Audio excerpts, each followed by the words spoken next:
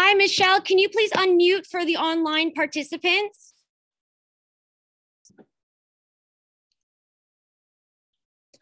Yes, I can see the slides. You guys are good? Okay. And can you guys online see the slides okay? Yeah? Hopefully. I can't see any chats. I'm going to leave that up to you, Michelle, to watch the chat to make sure that. Yes, they're going to text. Okay. So 20. I'm Cheryl Cole. I'm one of the medical oncologists here at BC Cancer, and it is really great to see everybody in person. And I see lots of really small screens on the top over there. So everybody that's on Zoom that we're able to attend the meeting today. So welcome. I'm here representing, of course, Lung Cancer Canada, for which I sit on the board of directors, as well as BC Cancer, which is where I work. And happy to have people from BC and from Inspire Health to kind of join us and chat about things. And I was asked to speak about new treatments, and I kind of thought there are a lot of new treatments, so there's a lot to talk about.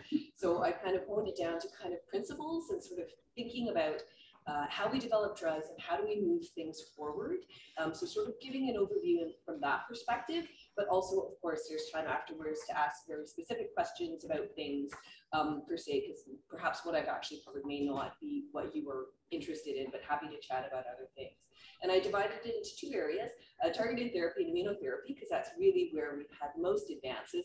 Of course, chemotherapy is always in our back pocket, but that didn't feel like a new treatment to talk about. So I'm going to start with targeted therapy.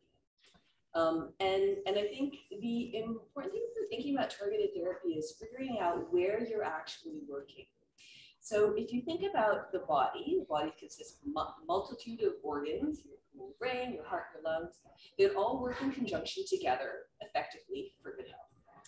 And those organs are made of cells, which all have different functions within those organs, again, working in conjunction together effectively, so that the body works properly. And within those cells, there are proteins. That's that little thing in the very bottom of my picture. And proteins potentially turn off and on as needed to control cell processes. And so that protein is what we would call a receptor. And so receptor proteins are really important. They're part of the normal function of your body. So they are necessary to regulate things. And they have the function of turning on, potentially when they bind something, or turning off when something is not bound, so that you have this on and off signaling of those proteins for the cells to grow and to function properly. The problem is with cancers is sometimes that signal is broken. And what happens is you get a signal that's always turned on, either because something's always bound to that protein, or because the protein is mutated and it constantly signals. So you have this on problem. And so what happens if you have on the bottom, the representation of a whole bunch of on proteins leads to cancer cells growing, multiplying and developing and going to different areas of the body, and then of course forming tumors. So that's kind of the principle when we're thinking about targeted therapies, is really how do we turn that signal off? So we have a problem in that these protein signals are on, so we now need to work to turn that off. And so if you look in the protein on the sort of left side, you have this thing that actually binds into the protein. And so there's different ways of turning it off. For example, on the top, you kind of have that locking key sense where you've got the receptor on the bottom, and then you have something that binds into it very well, and so it totally turns it off. Or you might have something where we're developing a new drug, and then that drug sort of looks about right, but it doesn't bind very well. So that's not going to be something that's effective at turning it off. The other thing is, not only do you need a good fit, but you also have to have a good fit that sticks well together. So it's kind of, you think about magnets. So you've got magnets, positive and negative, they go together, but sometimes you've got a positive and a positive, and they push against each other a little bit. So that's what's meant to be represented in the bottom. The question, and why I put that don't know emoji in there, is, do you want it to bind really tight or not?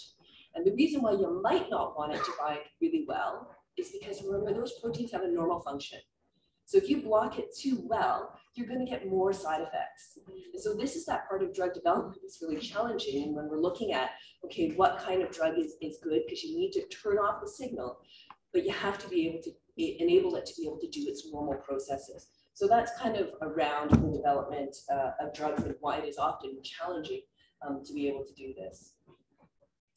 I think the good news is that there's lots of what we call driver mutations or mistakes that are potentially turned on in lung cancer. So if you look at the pie graph on the left, you see that the first step when we look at cancers is the pathologist looks under the microscope and says, okay, I think it is this type of cancer. And for small cell and squamous cell, we're going to talk a little bit, that's probably more related to the immunotherapy kind of options. But for non-squamous cells, so that's like adenocarcinomas, large cell, not otherwise specified, sort of a bigger kind of group, you can see that when we take the DNA out of those cancer cells and sequence that DNA to look for mistakes, that there are a whole bunch of different mistakes in proteins that we identify. There are lots of them there. We don't have drugs for all of these things on the pie, but at least we understand more about the biology of what's behind it that is particularly driving or turning on the cancer process. So I was going to focus on a couple of these groups, probably the more common ones, but you'll see that the little black part is pretty small for where we're not quite sure what is potentially turning on the cancer process. So the first one I was going to talk about was EGFR, which is called the epidermal growth factor receptor. And it is the most common, I think, particularly in Vancouver, mutation that's identified for lung cancer.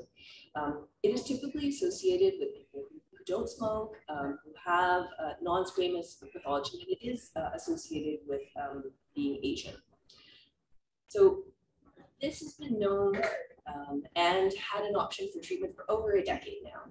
So we've actually gone through a whole first and second generation of drugs, and now we're on the third generation of drugs, which is great because I think that just tells us you get the science and then you have to constantly work to evolve that science, right? You want to identify new treatment options and you want to identify better treatment options. We always have the ability to do things better than we're currently doing them. And so for common mutations, what we have is osimertinib or digrisin, and that probably encompasses about 80% of the mutations that we see is what we identify. For uncommon mutations, and so this is that part where I was telling you we've got this mutation or protein and you got to bind something to it. Well, it depends where that protein is actually mutated, how you need to develop the drug that's actually going to bind to it. So for the uncommon ones, which is again about 15 to 20%, we have another drug that we use, which is afatinib and geotrip. And exon 20 insertion mutations are something actually that we've discovered probably more recently as being a totally separate pocket of types of mutations. So this, I think development for drugs in this area has probably been over the past maybe 4 or 5 years, even though we've known about EGFR as a driver of cancer for at least 15 years. We've been, again, working to hone down and understand things a bit better by learning what happens with people with these different kind of treatment options. And then if, as you can imagine, cancer cells are smart, at some point they eventually develop resistance. So the drugs that we first choose may not work as well. And sometimes it's a bit of a balance. So some of the cancer component may still be under control, and a portion of it may change a little bit and become resistant. So some is, totally stable, and other areas are growing, and we have different approaches depending on what the balance of that potentially is. But if we see the balance is that more of the cancer cells resistant are the higher population, then we look to next line treatments. And so there's lots of clinical trials going on in that space, kind of saying, okay, well, can we combine different drugs for different pathways? Can we combine some targeted therapies with chemotherapy? So different kind of options we're exploring there. And of course, as always, we have the backbone of chemotherapy. And I know chemotherapy is not the most exciting thing to talk about, but it's been a backbone of treatment for decades and actually helps a lot of people feel better. So even though it's not the exciting thing, I think it's really, really important part of that whole treatment pathway. The next mutation probably that we've known about for the longest and have been able to target is ALK, which is anaplastic lymphoma kinase, first identified in lymphoma, that's the name. But since 2007, we realized, okay, this is a driver for lung cancers. As we have a number of different first-line treatments that again have been researched and have gone first and second generation to third generation drugs. And then for second line treatments, we have the option of chemotherapy. and I think are still working on figuring out who might benefit from additional targeted therapy and what is the right targeted therapy in that scenario. And then the new kid, which is really necessarily new. We've known for over 50 years that this is involved in cancer development across multiple different kinds of cancers. The problem is although there's been decades and decades of research and we've done some of BC cancer, we have not been able to figure out how to turn it off until we found a specific mutation, which is called G12C, which has a certain shape that enabled a drug to be developed to bind and turn it off. And so a drug that was very recently approved by Health Canada is called sotorasib. Is available for people after they've had chemotherapy. And we also have many clinical trials available, like for example, adagrasib and pembrolizumab are certainly available in Vancouver. And many other targets to come. I showed you that pie kind of outlining all the different things that we've identified as we've learned over time. I borrowed this slide from the Lung Cancer Research Foundation, which is from the US, just showing you over time the number of drugs that have been approved by the FDA specifically for lung cancer. And you can see sort of an absence of progress in the first few, but then from 2010 and onwards, a really impressive rise in the number of targeted therapies and immunotherapies as options for patients, which is great. So I'm going to flip our switch a little bit and talk a bit about immunotherapy, a bit different approach. What we were just talking about were targeted therapies. And for most people with a driver mutation, immunotherapy is not necessarily as helpful. It sort of focuses on a different population, I think. And I think the first thing to acknowledge about the sort of immune system in cancer is that when the immune system fails to recognize damaged cells and destroy them, that's where cancer can actually develop. So it is a failure of the immune system that unfortunately over time people develop cancers. And again, sort of thinking about full body processes, what are we talking about when we talk about the immune system? So we have what's called the lymphatic system, which is basically a liquid-like system that really runs in parallel with your circulation, so your blood system. And in that lymphatic system, we have lymph nodes. And lymph nodes are areas where things are processed. For example, if you get a virus, sometimes you might get some lymph nodes enlarged in your neck, or you get like a sore throat or an infection in the back of your throat. That happens because the filtering system of these lymph nodes recognize that there's a foreign or bad component that's involved, and it's recruiting the immune system to actually attack and help with that infection. So you clear the sore throat, you clear the virus, or in certain scenarios, you try to clear the cancer. That doesn't always happen. So that's where it's not seeing potentially those cancer cells. And through those lymph nodes and the circulatory system, you have blood traveling through. And of course, blood is a component of a mixture of a number of different components. You've got your actual blood carrying your oxygen, your platelets that help you with clotting and things like that. And of course, white blood cells, which are responsible for your immune system or activation of the immune system. So those white blood cells are pretty much what we're talking about, and turning those on when we talk about immunotherapy. Because what we want to do is enable those white blood cells to actually recognize the cancer. So in your normal cells, your immune system has to be able to know what's bad and what's good. So if it's bad, they should be able to see a bunch of proteins that will turn it on and destroy the bacteria. If it's good, like your own cells, you have to have signals on it to tell your immune system, don't attack me, because I'm a good cell and I need to function for this body. And so one of those signals is what we call PD-L1. So it's a protein on normal cells that enables the immune system in specific T cells to bind to it to say, okay, this is a normal protein, this is a normal cell, I should not attack it, I should leave it alone. It's important for the function of the body. So it's kind of a brakes-like system to turn off the immune system. So what we want to do when we use immune checkpoint inhibitors or immunotherapy is actually turn on the immune system by blocking that interaction. And then the immune system can recognize the cancer cell and kill it. So This is my diagram of what the immune system might look like. So the immune system is in teal, so you have like a T cell. It's got a bunch of proteins that stick out on it, and with a normal cell, it interacts together. The PD-1 and PD-L1 interact with each other, and so the immune system says, oh, it's okay, the cell is good, I'm going to leave it alone. I'm not going to target it for destruction because the signals are telling me that this is a normal cell. And so the tumor cells hijack this system. So they start expressing this PD-L1 protein. So when the immune system comes by, it says, oh, it's got this protein on it. Actually, it's looking kind of funny, but it's got this protein on it that tells me it should be normal, so I'm not going to attack it.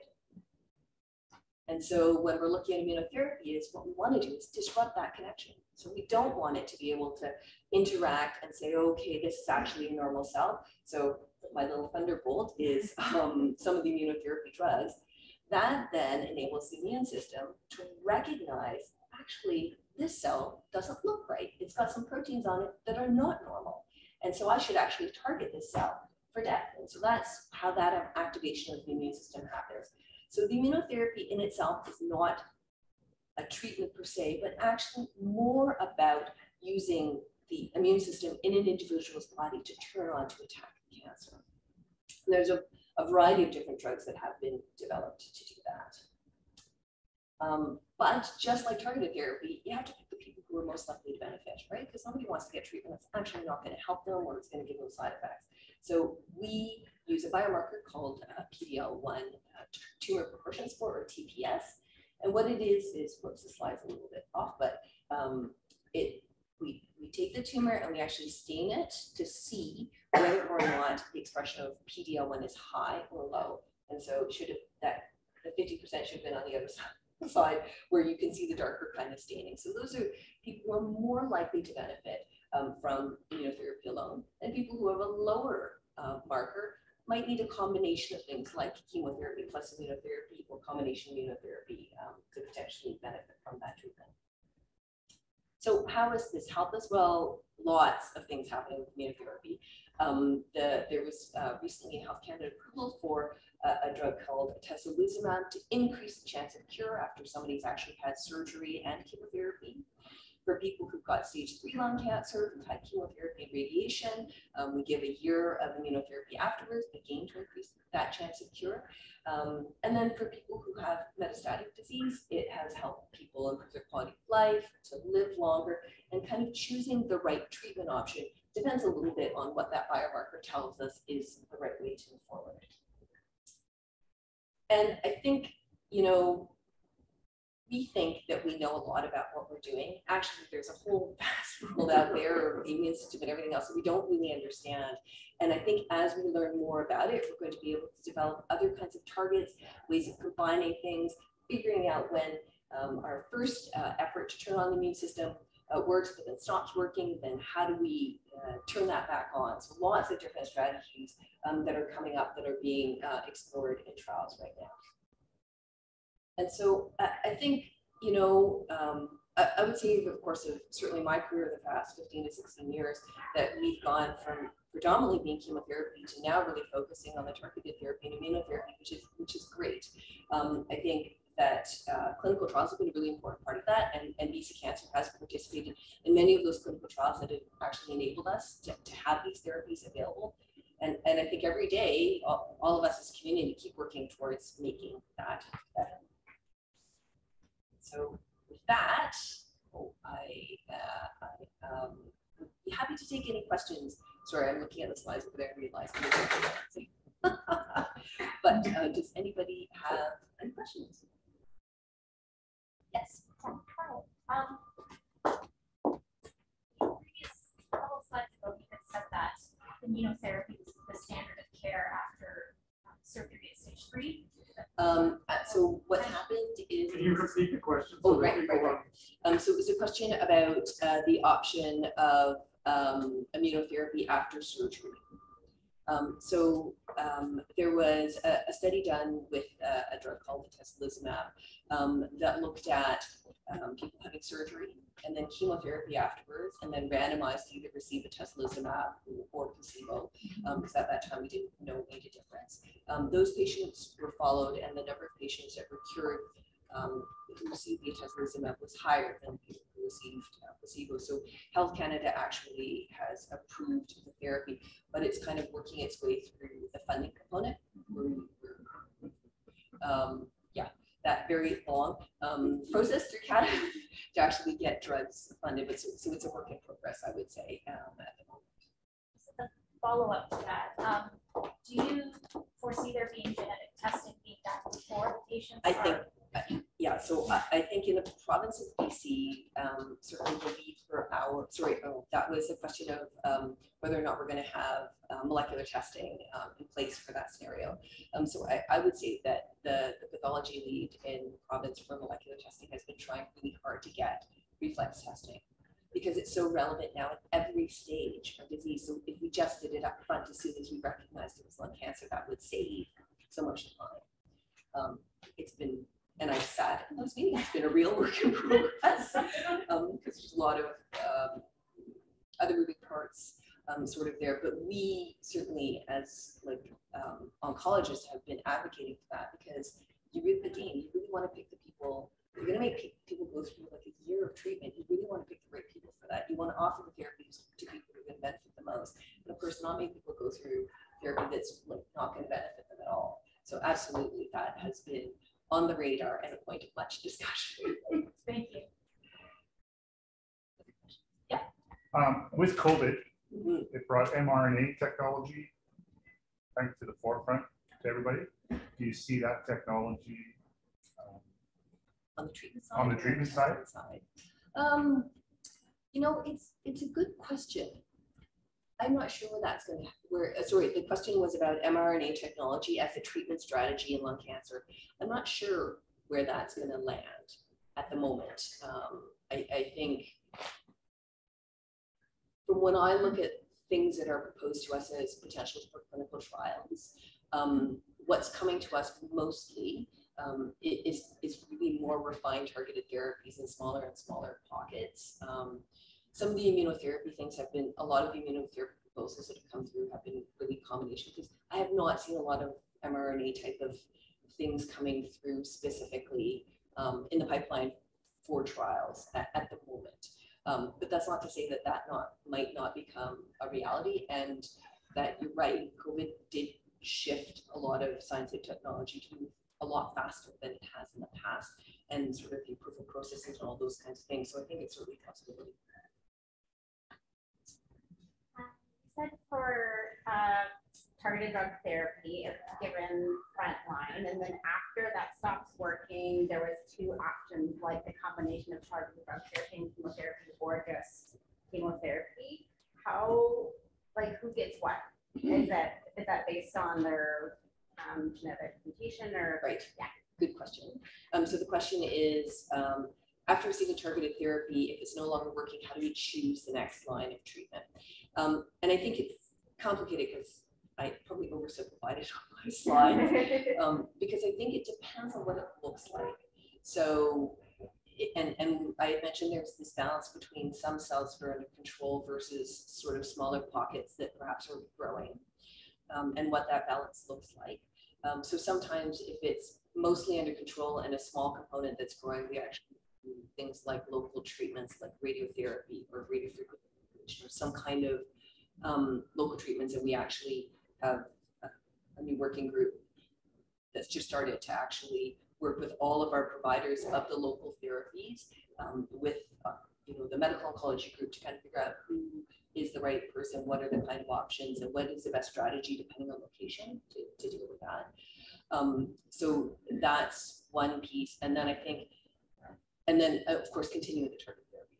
And if the balance is then shifting and you have more sort of resistant kind of cells, it depends on what's out there. So when I talk about those combinations, like a lot of those are on clinical trials.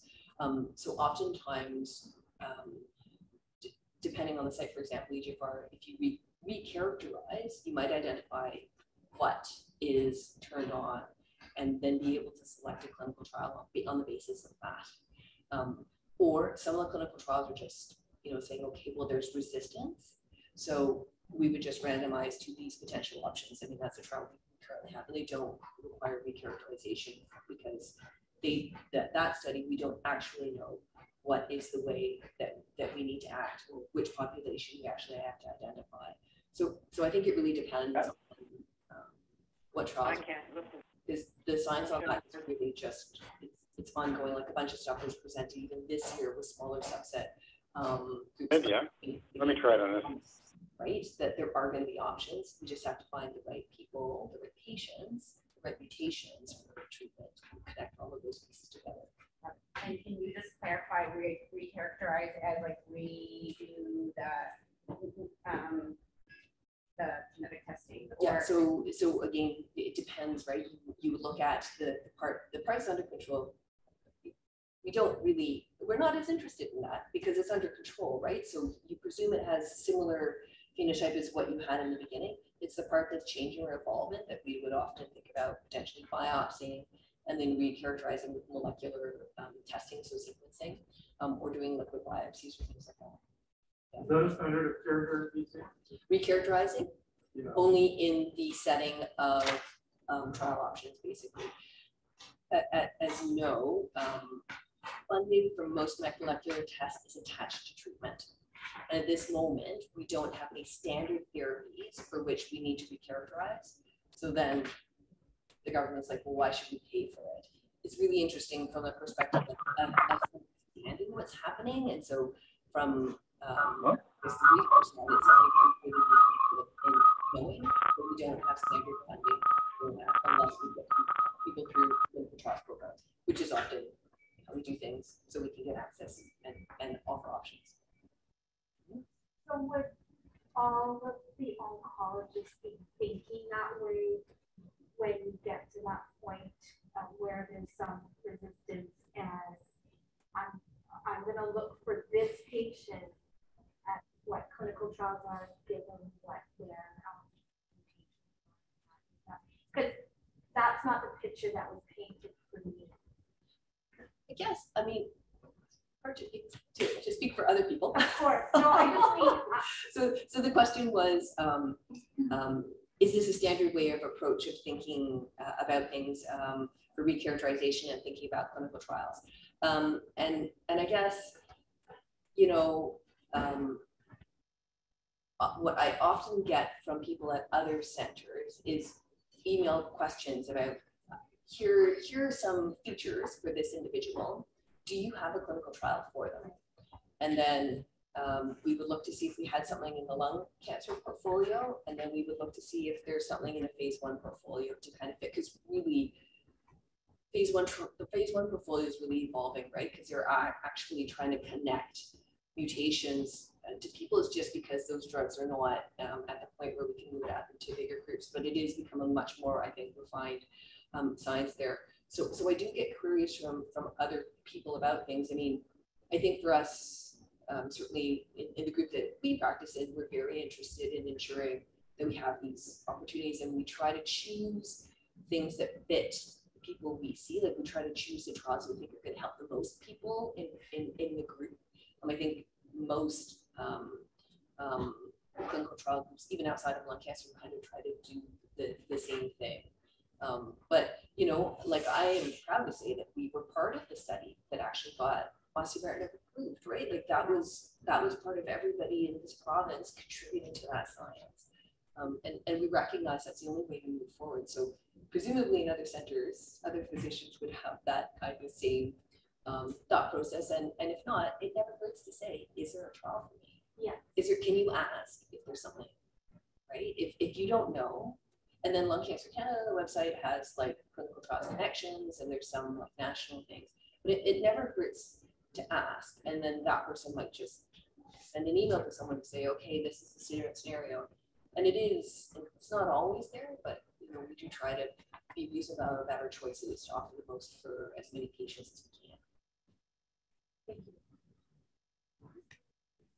Okay, to when something when you just tell them maybe there's a Yeah, I mean, I would say it's a mix. So oftentimes when like we're seeing people, we're like thinking about, okay, this is what we have and this is what we would offer to somebody. But I also have people who come to me and say, I'm interested in X, Y, and Z trials. And then it depends, but I would just email the investigator on X, Y, or Z trial and say, I have so-and-so who's interested. In Canada, it's easy because it's all covered in the healthcare system. In the States, it's a lot harder because it's institution by institution, how payment works for participating in trials in the States. And then just to see, then they usually send me back the criteria and say, well, these are the things you have to meet. Does a person meet these things? Because it makes no sense to travel somewhere if you don't even meet the original criteria for the safety of that trial. And then just see. So I have sent people, wherever they've got family in the country, to get access to new therapies that look really promising. Right? So it's definitely out there. So you can do a bit of your own research. Again, Lung Cancer Canada has stuff there. You can see our trials certainly on our website for BC Cancer, and just asking, because I don't think it hurts to ask.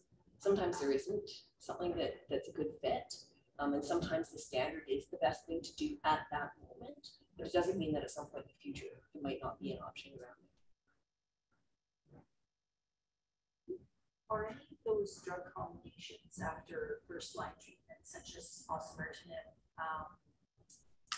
being successful? Or I'm wondering what stage they're at, and are any of them close to finishing and becoming approved? All Can you that. tell we're all EGFR patients? So When? so I would say in terms of the EGFR client post osimertinib, like the trial that we have right now is looking at lazertinib, amivantamab plus chemotherapy, and kind of different combinations of that. And then I will also say that if I kind of look at where the question was about post EGFR osimertinib, where trials going. Yeah. The biggest area that seems to have focus is MET amplification. So if you think about resistance, you can have, there's really three big pockets of resistance. You have a mutation in the existing mutation. So if EGFR mutation, develop resistance mutation in EGFR. Second way of resistance is you upregulate another pathway in the cell, whatever it might be, MET or whatever other kind of drug pathway involved in the cancer cell process. Or the third way is that you get what we call lineage plasticity. So the type of tumor mutates, so you go from adenocarcinoma to a squamous cell carcinoma or a small cell, right? So those are the three big pathways that we're looking for. The last pathway, typically chemotherapy. In the EGFR mutations, there is some drug development in that space, but everything changed when we started osimertinib. I also got a flu shot appointment there. Oh, sorry. We'll get your question on the chat in a second. I mean on online in a second.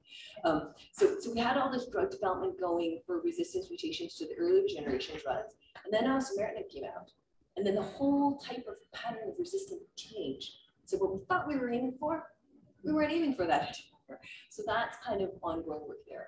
That sort of second pathway of turning on other pathways, the biggest amount of work is being done, I think, with MET. Like it seems to me that all the combinations are looking at sometimes combination of osimertinib or other EGFR inhibitors plus a MET drug. And some of those are in selected populations, so they're looking for MET amplification in different ways, and some of them are in more general populations.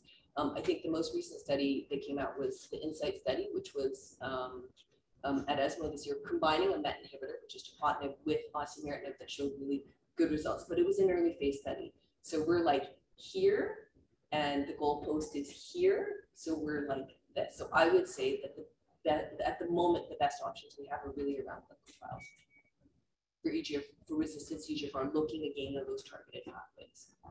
So if you had to guess, when do you think those trials?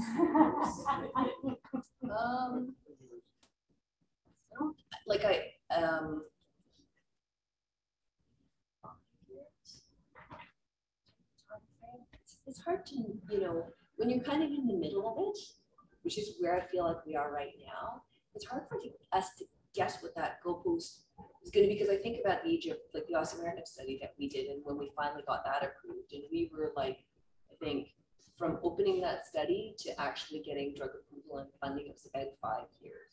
They're just thinking about that as an example. Now, does science move faster? Sometimes, right? We're getting better at doing a lot of things, so potentially. Right. I don't know who on the Zoom had a question. Thank you. Oh, I do. So the first question on Zoom is, they were asking how many biomarkers are tested in BC. So apparently in Saskatchewan, they only test for treatable biomarkers. So in BC, we run a focus panel. Focus panel is DNA and RNA. How many run that panel? I want to say 50, 37, it's something like that.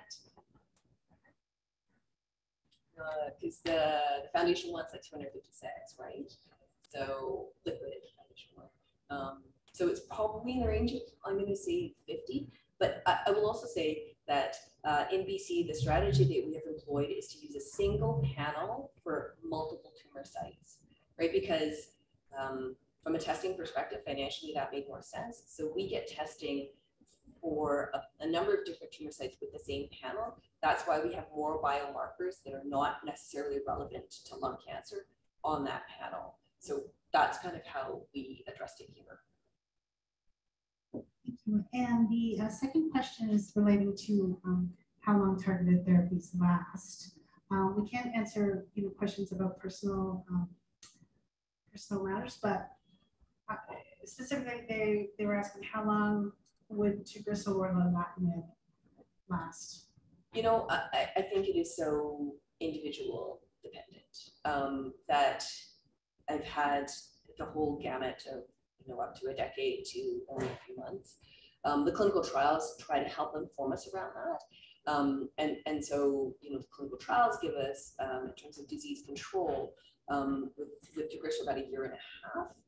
But I just want to comment that a clinical trial definition of progression is different than what a clinical definition of progression is. Because a clinical trial definition of progression is 30% bigger than the smallest amount that it ever became. So if you started off with a 10 centimeter combination of tumors, you ended up with a 1 centimeter, and you ended up, well, sorry, there's a limit. So we ended up with 2 centimeters and it went to 2.6 centimeters. That would be considered progression, even though you went from 10 to 2.6. That in a clinical trial is called progression. That from a clinician's perspective, is that clinically relevant? Probably not. Still probably getting more benefit out of that therapy that would warrant continuing that treatment rather than needing to change. So I guess that's one thing to say about when you look at clinical trial data and definitions around time.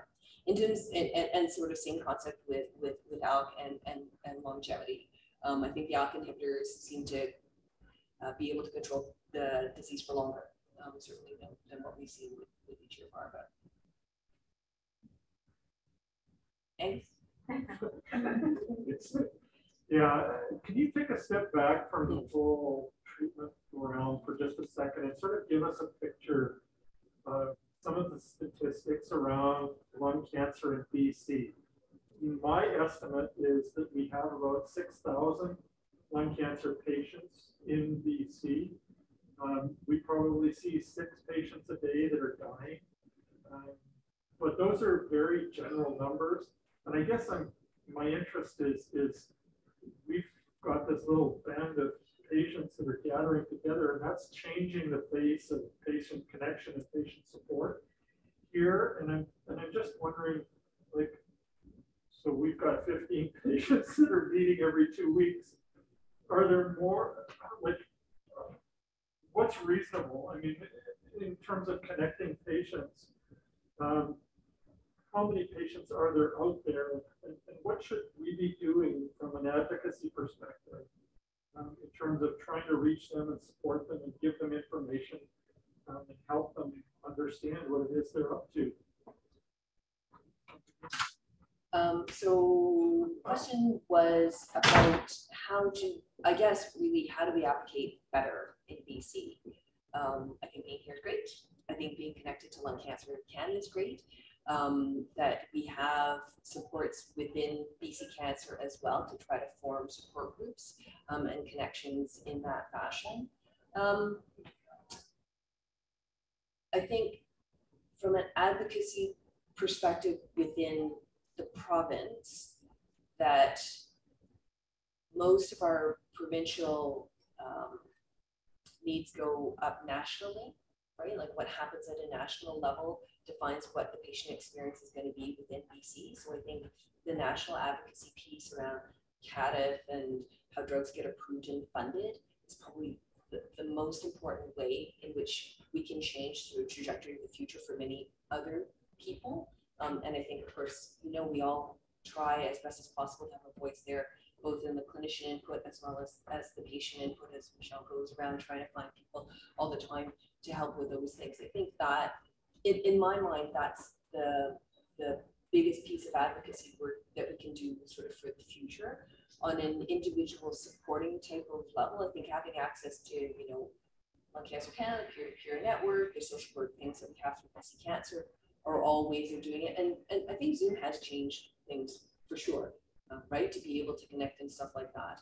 I think Bonnie and my work in terms of research have identified one of the gaps with Zoom is sometimes different cohorts of people are less comfortable with that, and sort of Bonnie's doing a lot of work to try to how do you access, how do you provide support for those different kinds of patients as well. And we're kind of doing that also under the research hat to ensure that we are actually being as accessible as possible, not just about the treatment, you're right, about all the supportive pieces too. I think Michelle wants me to stop talking. Because we need to move on. We'll take one more question. Yeah, my question kind of ties in. I have bladder cancer, and I have not had any success finding an environment like this or a group like this. So I really enjoy sitting and listening to them. So I guess my question is, what do you see other cancer groups, prostate cancer, breast cancer, what do you see them doing well that lung cancer can adopt? Right. And to improve? Okay, we'll let Michelle answer that. Why don't you just use this mic? Oh, yeah, sure. So, so essentially, yeah, part of their success is sheer survivor numbers, right? When you're dealing with cancers like ours, you don't have as many survivors, and so therefore you don't have as many advocates. They do a great job of marketing. I mean, marketing themselves, but there's just sheer numbers of survivorship is what drives the large visibility that they have. Would you say you're like specifically talking about like breast and? I'm talking about, yeah, I mean, you specifically talked about prostate and breast, and that's those organizations. But they also do things like they really promote early screening. Right, they're trying to. And this is something that Lung Cancer Canada and has been working toward for years. I mean, definitely we knew early screening was going to save lives, and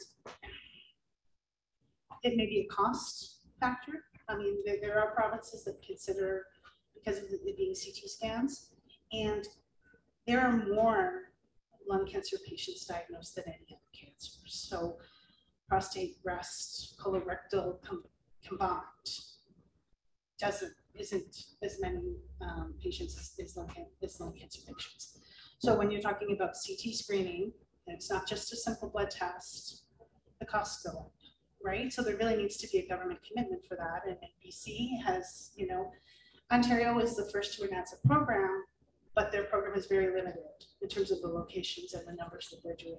And so is the, there's an Alberta screening program, but they're also very limited in locations. So we're actively pushing on that. The two elections that just took place were part of a group called Right to Survive that have been advocating strongly in Quebec and Ontario. We will continue throughout, throughout 2023 to continue advocating for screening. Sorry, could you introduce yourself? Oh yes, sorry. So I'm Michelle Wright. I am the coordinator of patient support initiatives at Lung Cancer Canada. I've been with them for about 6 years, since about late 2015. Nice to meet you all. So I think we'll go ahead with the agenda, and I will introduce Bonnie. Bonnie Lung is a nurse practitioner at BC Cancer Vancouver. She's been supporting patients with lung cancer and their families since 2014. She's currently pursuing her PhD at UBC School of Nursing, and her proposed thesis work will focus on improving cancer care for older adults and immigrants with cancer.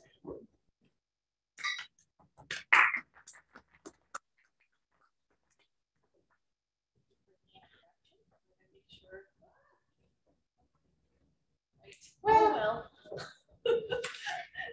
well, thank you for coming and thank you for inviting me to be a part of this summit. I do want to, before we begin, just acknowledge the land that we are gathered here today. So we are currently on the traditional, ancestral, and unceded territory of the Musqueam Nation, who have nurtured and cared for our waters and our lands for all time. And I would like to just show you that this is the reconciliation pole that is on the UBC campus here. It was erected in 2017, and it's to commemorate the survivors and the people that have died in the residential school era in Canada. And you can see, it's not very clear, but the bottom of the pole here is actually, it represents a residential school, and there are over 1,000 copper nails that are hammered into this building structure that were hammered in by either residential school survivors or their family members. So it is very special, and staying on campus, you should take it's about a 15-minute walk that way. I'm definitely going to find it. So full disclaimer, I am not a social worker and I am not an accountant. You definitely don't want me to manage your money in any way because I only know how to spend. I don't know how people save or invest their money. But I am a caregiver. I was a caregiver for my mother had cancer, and I'm also a healthcare professional. So I do have to fill out forms and help people navigate some of these challenges and practical needs. So I will do my best to explain what's out there. So we will talk a little bit about medication coverage, financial supports that are available, and some practical supports, especially for people that are coming or going out of town for their treatments. So fortunately for us, any medications or any anti-cancer treatments that are approved by the BC formulary or pharmacy formulary are covered, so you don't have to pay for your medication. That includes all of our oral targeted therapies that we take at home or injections that we take at home. So we're very fortunate with that. But a lot of our supportive care medications, for example, pain medications or nausea, vomiting medication that we take for chemotherapy, that is not covered. And I think a lot of misconceptions that I see kind of regularly is that people don't actually understand the difference between MSP pharmacare and fair pharmacare, and there are differences. As residents of BC, we have to enroll in the medical services plan or MSP in order to get coverage for medical services with physicians or certain dental or oral surgeries that are performed in a hospital. That gets covered under MSP. And you have to be enrolled in MSP in order to get access to pharmacare, which covers certain medications, medical supplies and devices, and some pharmacy services. Now, within pharmacare itself, there are 12 different pharmacare plans. The main takeaway is that we need to make sure we are all registered for fair pharmacare.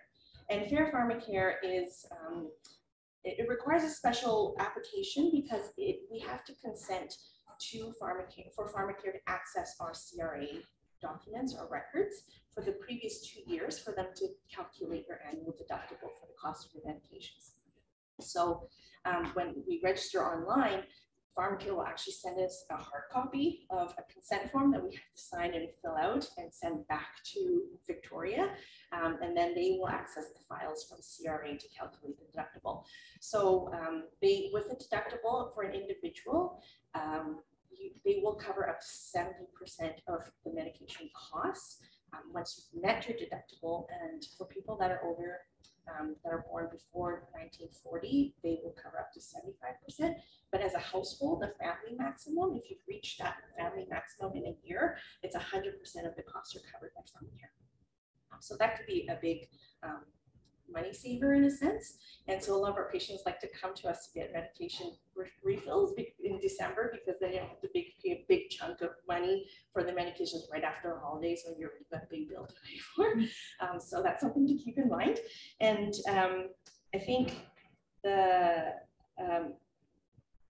common thing that happens with people that are getting diagnosed with lung cancer is that you were working, so paying the deductible is not a problem, but now you stop working because you have to have surgery or you have to get treatments and you're dealing with all these symptoms.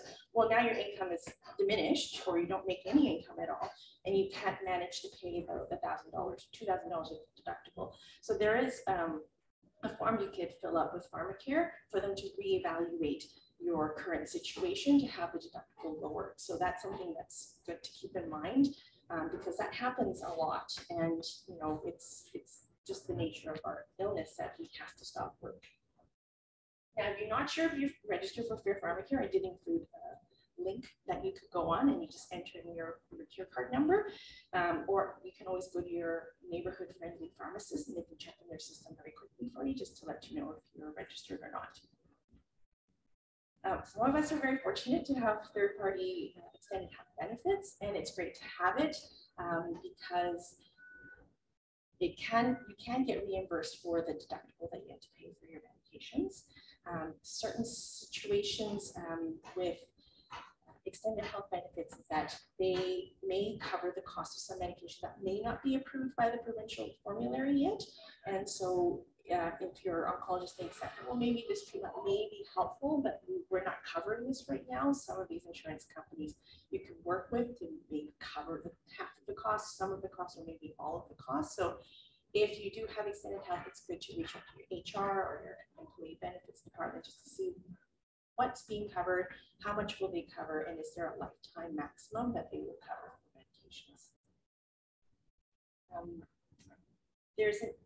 With PharmaCare, like I said, there are 12 different plans. One of the plans is called Plan P, or the BC Palliative Care Benefits, and it is for people to support the cost of medications, usually when they have a very serious illness and perhaps near the end of life, or expect to have a life-limiting illness of less than 6 months, let's say.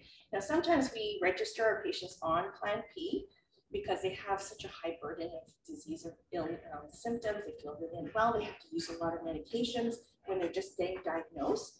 That doesn't mean that we're saying that the patient is going to die at 6 months, but we think that there's a high need to support these patients.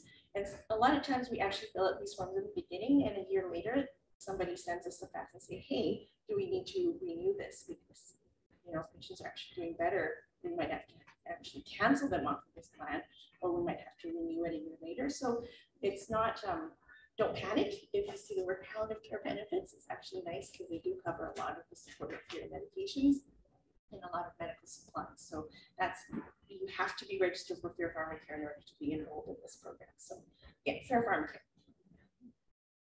When people are really struggling with the cost of their medications, our patient and family counseling department does have a small funding pool to support patients and provide them with some cash to kind of pay for the medications. So reach out to our friendly social workers and counselors at our BC Cancer Centers. And sometimes it's relevant.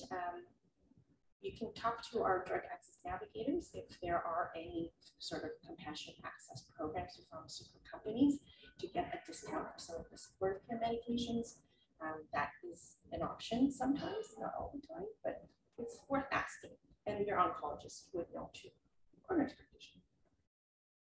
So financial support, this is a very, I'm not an accountant. I'm married into a family of accountants, but they're all not useful because they're corporate accountants, so nobody does personal accounting. So it was very frustrating trying to ask them for help through this section. But I'm really going to be talking about government assistance programs here because we fill out a lot of forms for our patients a lot, and it's super confusing. So it was a great educational process for me going through this section.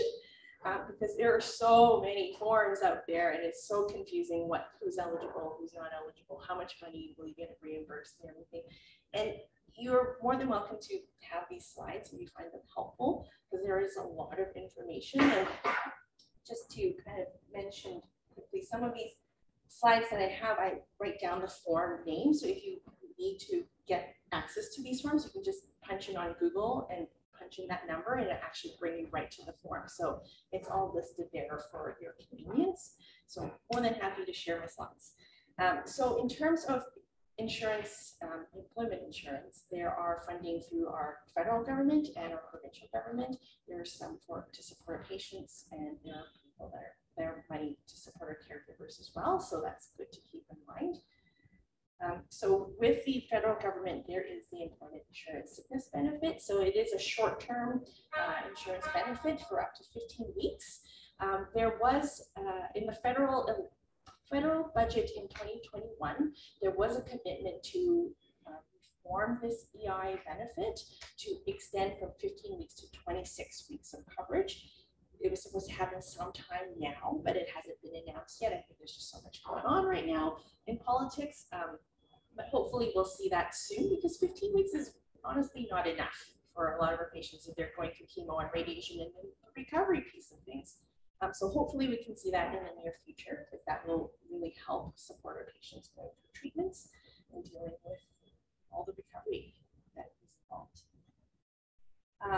Now with the BC government, there's a persons with disability that you can apply for. It's a very arduous process. I personally haven't really been super successful in getting people registered for this, because a lot of the questions that they ask on these application forms is really about whether somebody has sensory impairment, so blindness, deafness, if they're on dialysis, if they are wheelchair bound.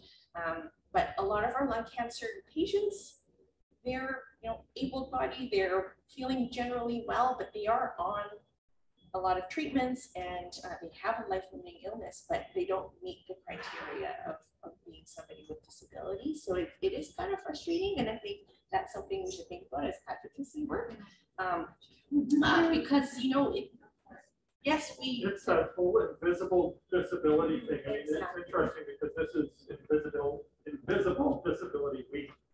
Yes, it is. It is Invisible Disability Week this week.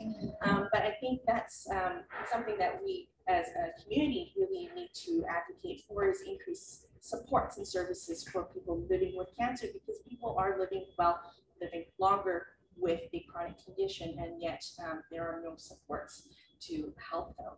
And so that's something for us to all keep in mind, just to answer your question earlier. You were just saying that. I'm really going to breeze through this because there's so many slides here, so I apologize. So I think one useful tip about the persons with disability application form is that when you register online, they will assign an employment and assistance worker to help you fill out the form and kind of help you navigate the whole system. There are three main sections to this application, and the first part is the personal information piece. So one of the tips that I was reading about was have that checklist with you on your very worst day. So you tick off what kind of impairments or difficulties or restrictions you're experiencing, and just take it off so that you can have it, because sometimes we'll ask you what you did yesterday and you're like, I can't remember. So if you have that checklist on, like, you feel miserable today, fill it out, because we want to know at your worst day what is impacting your life and your ability to perform your activities. Section 2 and 3 is completed by healthcare professionals, and the application form, you only get one copy, so you don't really want to mess up the form. So you can photocopy sections 2 and 3 and fill it out yourself, and make a separate appointment with your GP, your nurse practitioner, or your oncologist, and have that completed, self-completed section, and show them, this is what I'm having problems with. Because if the physician or the nurse practitioner is like, oh yeah, I can see that, I understand what you're going through, we talked about this, it's so much faster for them to fill it out, and it's so much easier rather than asking you point by point, why are you having problems with this, and this, and this, and this. So those are two helpful kind of tips I was reading about. There is a good checklist through Disability Alliance BC. They have many helpful help sheets online that I kind of put a link at the bottom or the end of the presentation that you can look to, just to kind of get little tips, tidbits on how to make the application process a little bit easier, because it's definitely not easy to get that approval. In terms of the federal funding for kind of longer term insurance benefits is the CPP disability benefit, and you have to be under age 65, because after 65 then you get CPP, the Canadian pension plan. But if you are under 65 and you cannot work for medical reasons, you can get the CPP insurance benefit or disability benefit. It covers anywhere from $500 to about almost $1,500 per month. It's not a lot,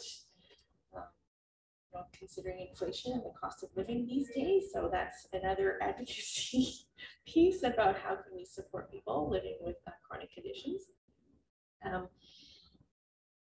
Generally, it takes a little bit of time to complete this process, but if there's somebody that's living with life-limiting illness with a really poor prognosis, 6 months is usually kind of the benchmark. There is the terminal illness application, and they do expedite this and try to get the application approved within 5 business days. So it's kind of have to, they do recognize that there's a need. So that's kind of the 2 distinctions when you're completing these forms. Our caregivers are important to consider, because a lot of people to take time off to come to appointments and provide care at home. And so we need to recognize that our caregivers also need benefits and supports. And so with the federal government, there is the caregiver benefit for adults, and it is a kind of a limited time, up to 15 weeks of kind of insurance, COVID insurance to support caregivers. And there is also a longer term one. Usually this is more reserved for people with end-of-life care that requires more intensive caregiving, and that's up to 26 weeks of coverage. And that can actually be divided among 1 or 2 or 3 people. So if, for example, there are 2 kids that are looking after their parent who's going through an illness, they can divide it 50-50 or 60-40 and kind of share those 26 weeks. So we have that. That's kind of helpful when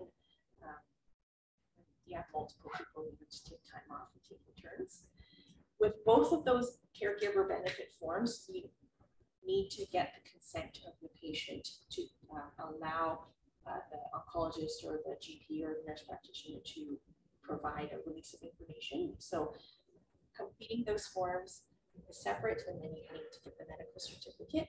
A lot of these benefits, you don't have to wait for the medical certificate to submit both at the same time, because the day that the government receives your application is kind of the day that they kind of start counting down the clock and getting things processed. So you can submit these application forms first and then the medical certificate separately. And once they have both, then they can just approve it right away rather than waiting a week or 2 before your family doctor, your doctor can fill out these forms. So don't wait, just submit the first part. On top of the insurance, employment insurance benefits, there are some tax credits. Also tricky. I haven't been super successful in getting the disability tax credit. Again, it's very biased towards people who are on dialysis or are blind or deaf or have other cognitive impairments, which is not majority of our lung cancer patients, but it's still worthwhile to try. We will still fill out those forms. There are certain medical expenses that can be covered, and it provided a website, the link for you to kind of see what is considered covered. I know for people that are traveling far distances to get to their cancer treatments, mileage, for example, can be covered. But you have to kind of calculate all the kilometers in one way, and it is kind of arduous. So make sure you keep a journal or a diary and keep all your receipts, because you never know what at the end of the year when you're calculating how much money you've actually spent, it all adds up. So there's also a Canada Caregiver tax credit as well. So there's actually stuff out there. It's just hard to get, but it's still worthwhile to try. So again, these are some of the helpful tips I kind of talked about. It's important when we receive forms that all the form sections are completed, so that we, a lot of times when we fill it out, patients say, well, just mail it for me. Like photocopy, I'll pick up the photocopy, but once you fill out that form, just mail it out. But if you don't complete all the sections or sign the thing, then we'll have to fill it out, then we have to call you to come back, and then you mail it. So then that could cause a bit of delay. So that's something to kind of keep in mind if you have forms for us to fill out. Again, social worker, accountants, befriend them now if you don't have them as friends, because they are super handy. Not the corporate accountants, but the personal accountants are very good. In terms of practical needs, this section is really more for people that are traveling out of town, because I know there are a lot of people on the Zoom call. But our Canadian Cancer Society does provide a lot of services for our patients. There's a travel treatment fund that they will supplement people with low income to travel to cancer centers for treatments. They have the Wheels of Hope program for Prince George, Kelowna, and Vancouver Island.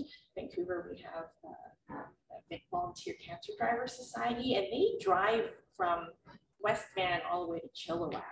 So since they started in 2017, let me get the quote, they've driven basically the distance of Canada back and forth about 250 times. So that's the distance that they cover, and they're completely volunteer run. Usually older adults with previous or family had cancer, or they've had cancer before, and they're all volunteers. So it's an amazing organization. Handy Dart is another useful support for people that aren't able to navigate the public transit system.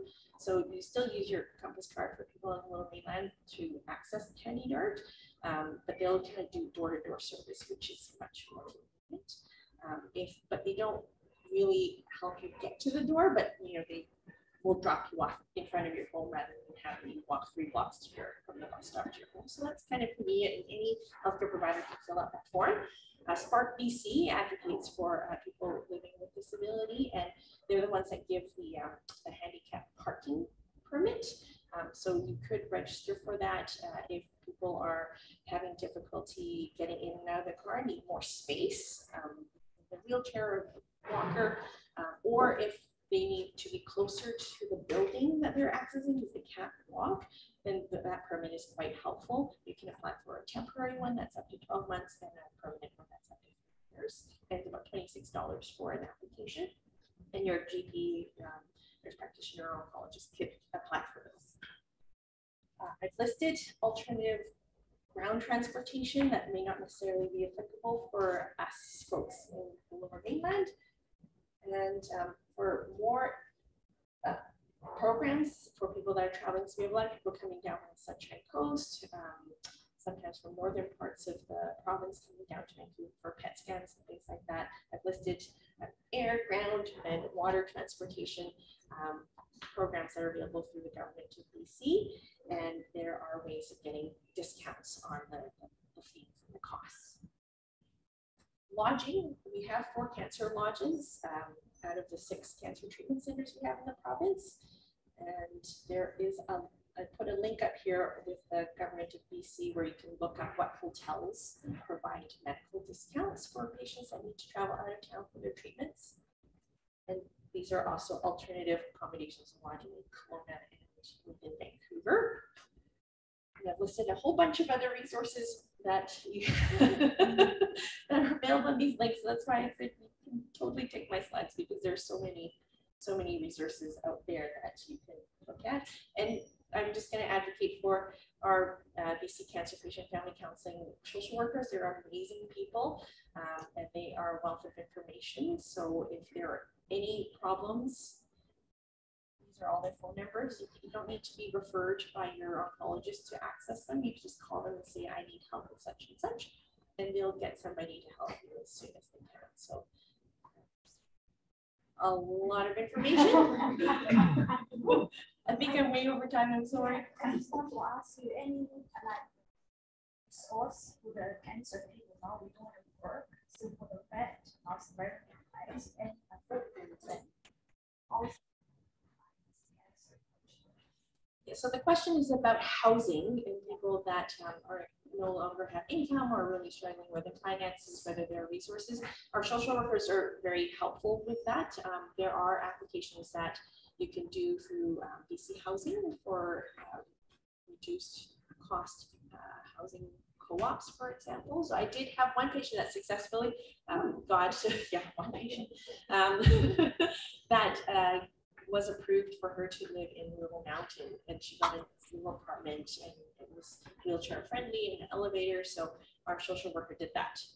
So reach out to that. I didn't go into housing because that's another rabbit hole of information, but our social workers can definitely help with that. And I think more than GPs, but you'll probably need either the oncology team to want to fill out the application, or GPs can do that as I well. went 2 times this work. No social work? Yeah, you know, I went out here, said, I don't know that you do all my check and I said, that's the website, you can take a look. Oh, That's all the other answer for the general people like over 65 years. There are none that are specific for cancer patients, but it's the BC housing is usually more for people with financial need. So it's all about calculating financial need. There's none that's specific for cancer patients, unfortunately.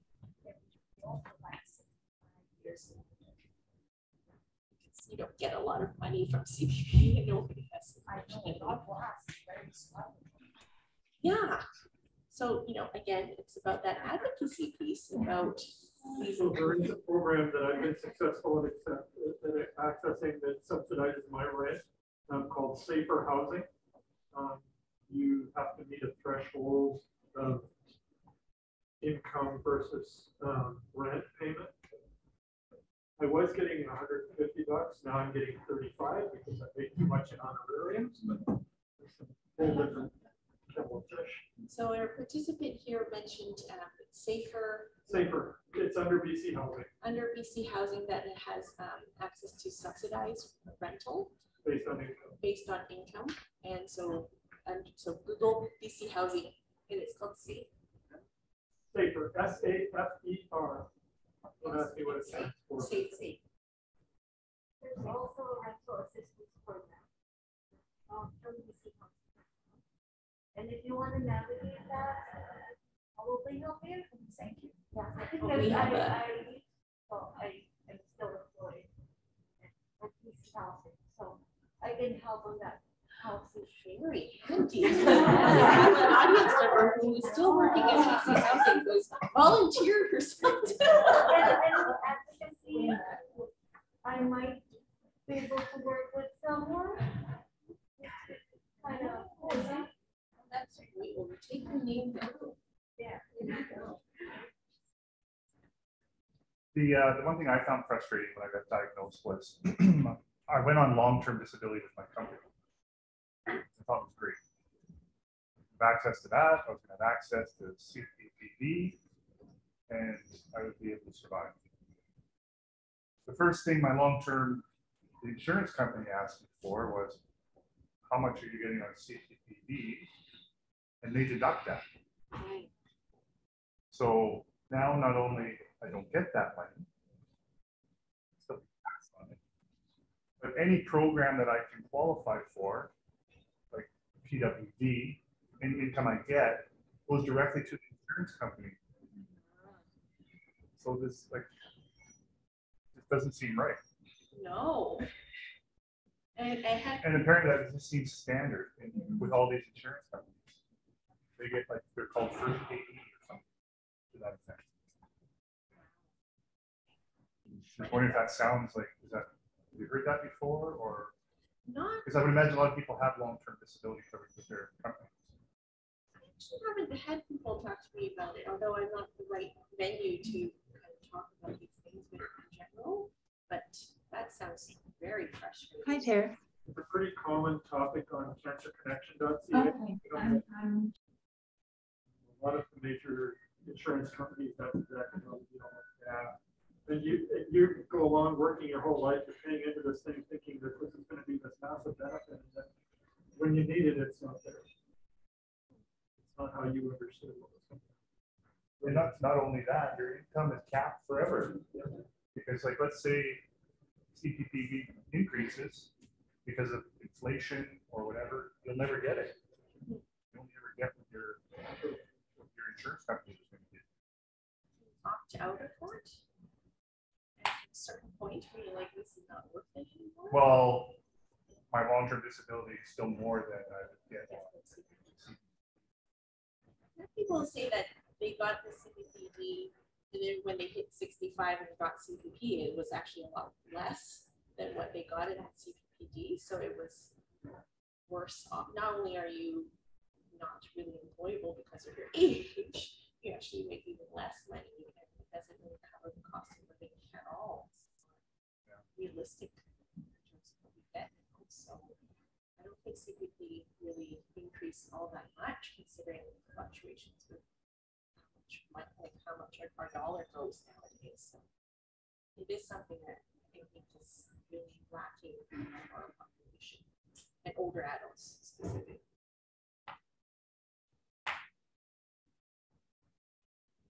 I don't think we have any questions online. I think Adrian has a question.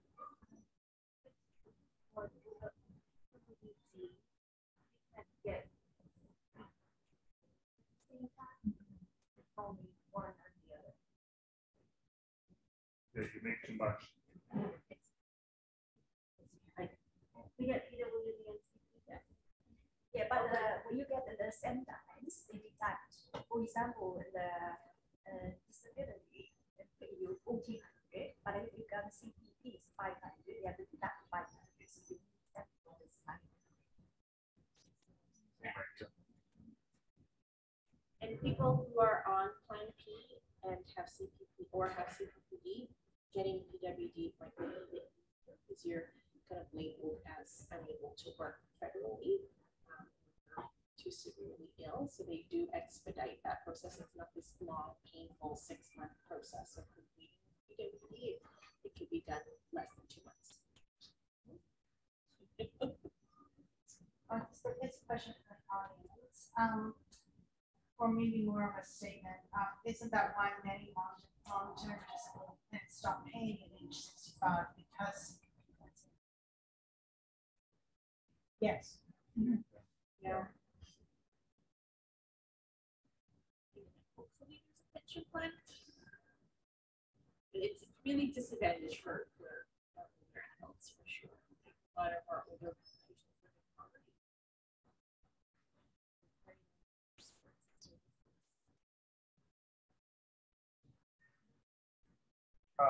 With the pharmacare. So I just got onto pharmacare. But I'm also, with my long-term disability, I had to take over the payments to keep my benefits. So I kind of feel like I'm double covered. So I'm paying like $175 a month to keep my benefits. But I couldn't find out from pharmacare, like what's actually covered, like what drugs are covered so that I can compare. Because potentially, with not a lot of income, I would really like to be able to not have to get rid of my benefits.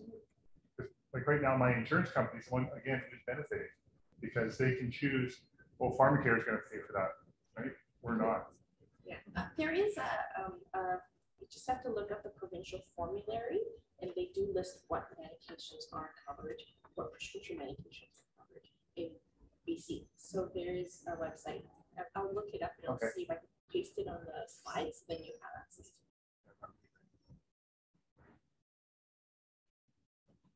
Thanks for letting me. This is very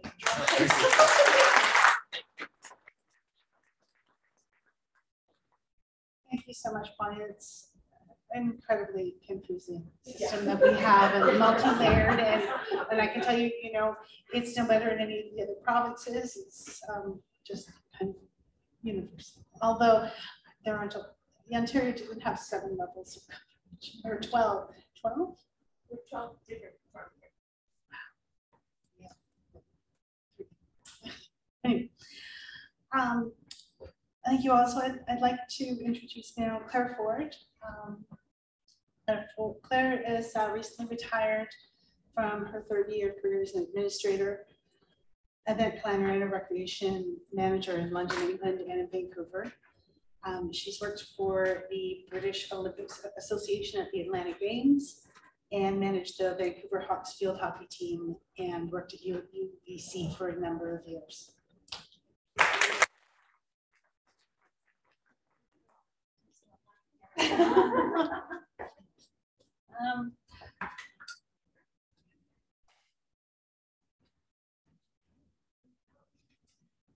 So yes, I am recently retired. So I'm out of practice with this public speaking stuff. So I am going to read from the script, and as my husband said, that's good because I won't ad-lib and say something I regret. So here we go. Oh, that's me. Okay. Anyway, okay. So thank you very much, Michelle, for inviting me to speak about my cancer journey. This is such a privilege. My journey is just one of hundreds of survivor stories from people that I know who have, quite frankly, been a lot braver than me. But as lung cancer patients, we're all in this boat together, trying to figure out how to improve our quality of life, wherever the starting point is. And despite in most cases, the seemingly insurmountable odds against us. Hope, the theme of today's summit, is such an important part of our collective experience as cancer patients. Wooey, sorry. Hope gives us the strength. Hope gives us the strength to face our cancer diagnosis head on and to approach our situation with greater equanimity.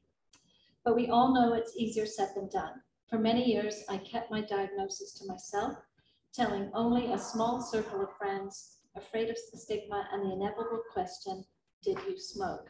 Subtext, did you cause this upon yourself? Or do I have to worry about this myself too as a non-smoker? I was really stuck like a broken record, ruminating endlessly with negative thoughts about my past risk-taking behavior as a young adult and a future that seemed less certain. I eventually realized that I really didn't need to keep my diagnosis a secret.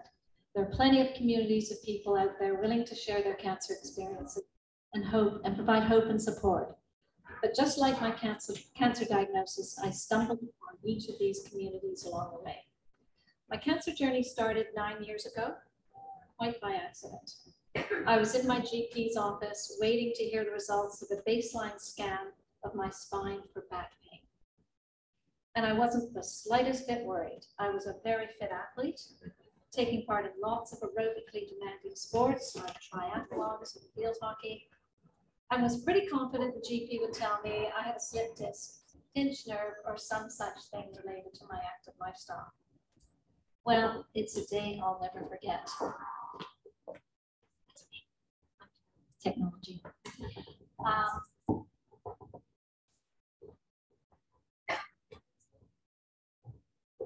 Good. Okay. Well, it's a day I'll never forget.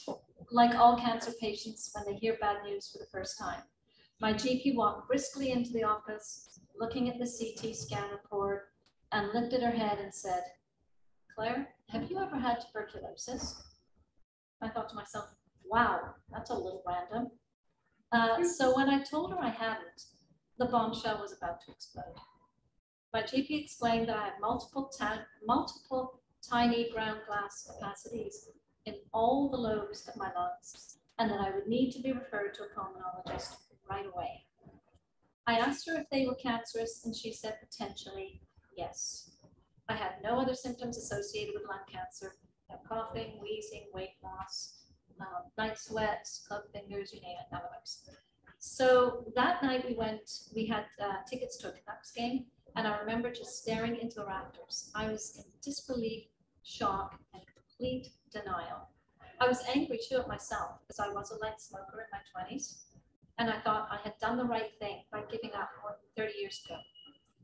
My husband and I met with a pulmonologist who told us that I would likely need a lobectomy to remove the larger, more suspicious nodule, still less than a centimeter, which was centrally located in my lung and therefore not amenable to biopsy. So the treatment plan was to watch and wait for it to declare itself. Fast forward to last April, that's 9 years, when a CT scan revealed small progression. 2 months later, I had a successful upper lobectomy. The diagnosis, stage 1A non-small cell adenocarcinoma, no lymph node involvement. I was very lucky and grateful. However, as my cancer was multifocal, I knew it was more like a chronic disease that would have to be managed with scans, with likely more treatment for the rest of my life. Caught early, yes, but no cure.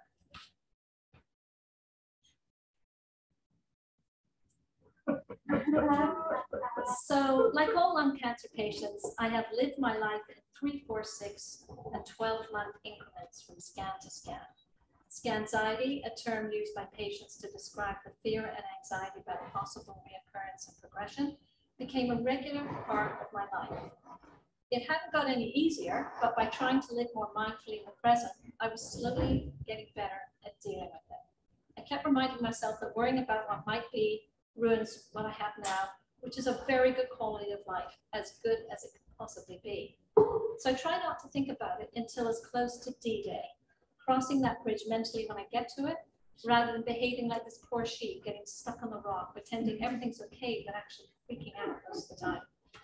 I've listened to many self-help videos about scanxiety, but I would really recommend listening to Angus Pratt's YouTube video on the subject for a very moving account of what it's like. Angus, as most of you all know, is a stage 4 lung cancer survivor, a tireless advocate who has also survived breast cancer. And he's here with us today. Canada Goose.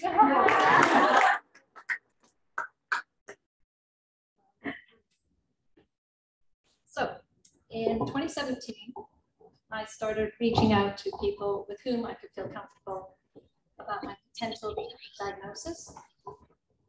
So I could do it myself.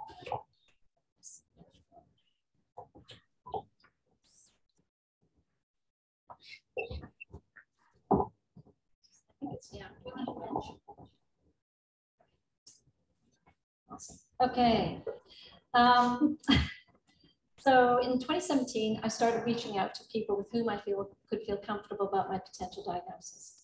I've always been a fitness advocate, so on a hot summer's weekend in August, I participated in BC Cancer's Ride for the Cure with the UBC Faculty of Education, PCRT in blue here. And this is where I was employed at the time.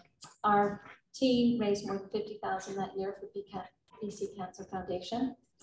Meeting other people and listening to their survivor stories or those of their loved ones was incredibly moving and inspiring.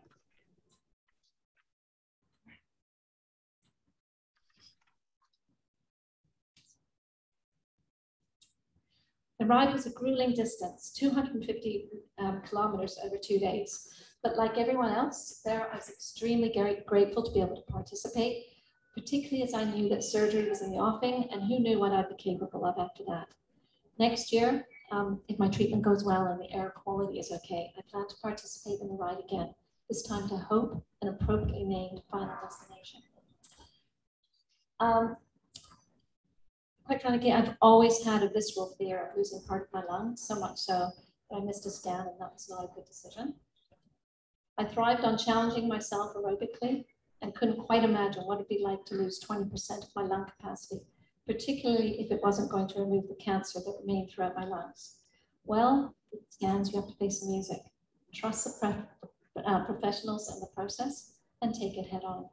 Thanks to my highly skilled surgeon and his team, along with the compassionate nursing care at PGH, I had a great recovery. Despite an air leak, which meant a bit more time in hospital and recovery at home with a chest tube and a pneumostat chest drain valve that had to be drained every few hours.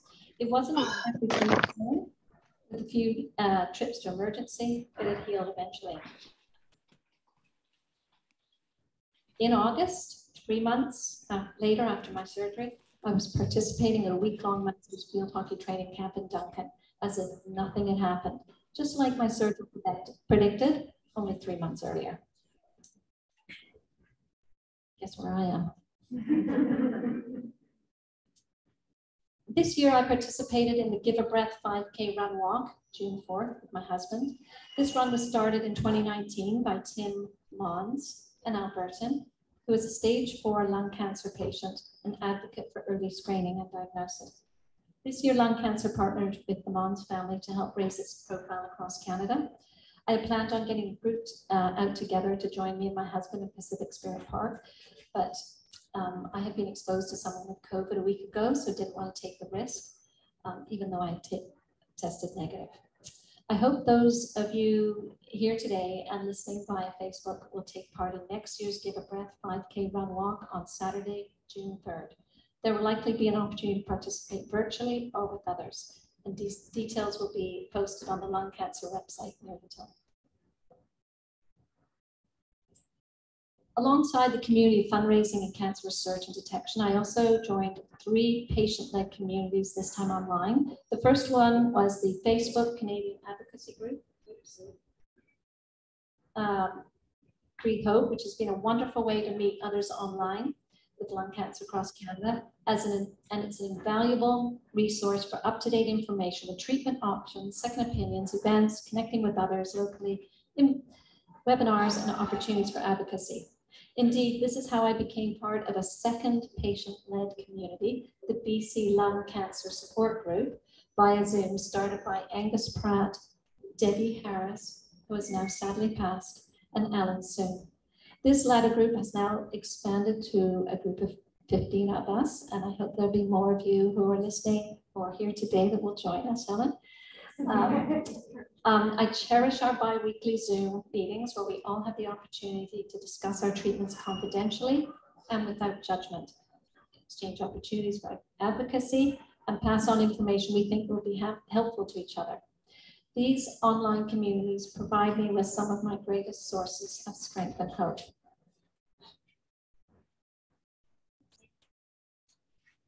And last but not least, I recently joined the Excel 12-week online exercise program designed specifically for lung cancer patients.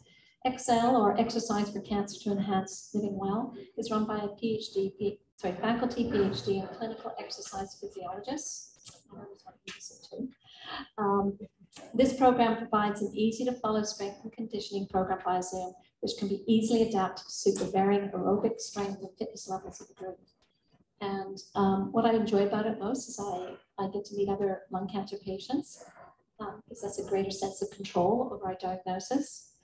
And it's incredibly easy to follow and well thought through. But of course, our healthcare community of specialists is our greatest lifeline, working tirelessly on our behalf to provide the best possible treatment outcomes, and without whom none of us would be here today. We know that the human and financial resources of our healthcare system is stretched to the limits. So as patients, we need to do our part to be proactive and informed about our treatment plans and to advocate for the additional resources we need to help us through our lung cancer diagnosis. Thankfully, there will be many other people like me in BC whose lung cancer will be caught early. This year, BC Cancer began a lung cancer screening program at 36 province-wide sites, providing access to 10,000 eligible high-risk people. Additionally, durable drug treatment options in biomarker-driven care via targeted therapies and immunotherapy for advanced stages means that there will be many more lung cancer patients surviving much longer in BC. But once diagnosed, we are pretty much left to our own devices to figure out how to deal with the physical, psychological, and financial fallout. There needs to be a more holistic and coordinated approach to follow-up care for lung cancer patients so they know where to turn at every stage of their cancer journey and at every turn in their treatment plan, particularly for those more marginalized sectors of the lung cancer population who may not have access to technology. I was pleased to see, though, this morning that there is a pilot program of nurse practitioners that will be following lung cancer patients in their journey. So I know that's a recent development here in BC. So it'd be great to see cancer patients referred to a patient navigator who can work with specialists to connect patients with the most appropriate resources to fast-track decision-making for a holistic approach to treatment. This may in turn improve a patient's quality of life and take the immense burden off the unsustainable specialist-led model of follow-up care.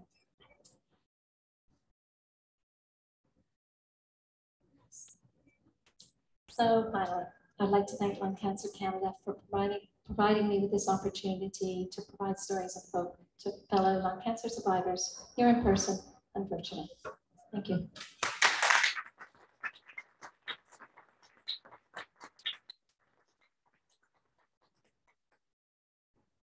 Thank you so much, Claire. Thank you for joining us today.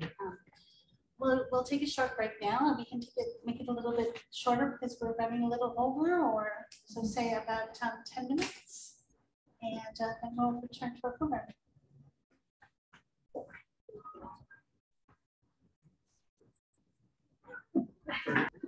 Kelly is an exercise physiologist, research manager for the Clinical Exercise Physiology Lab at UBC. And that lab is dedicated to conducting research exploring the role of exercise both during and after cancer treatments.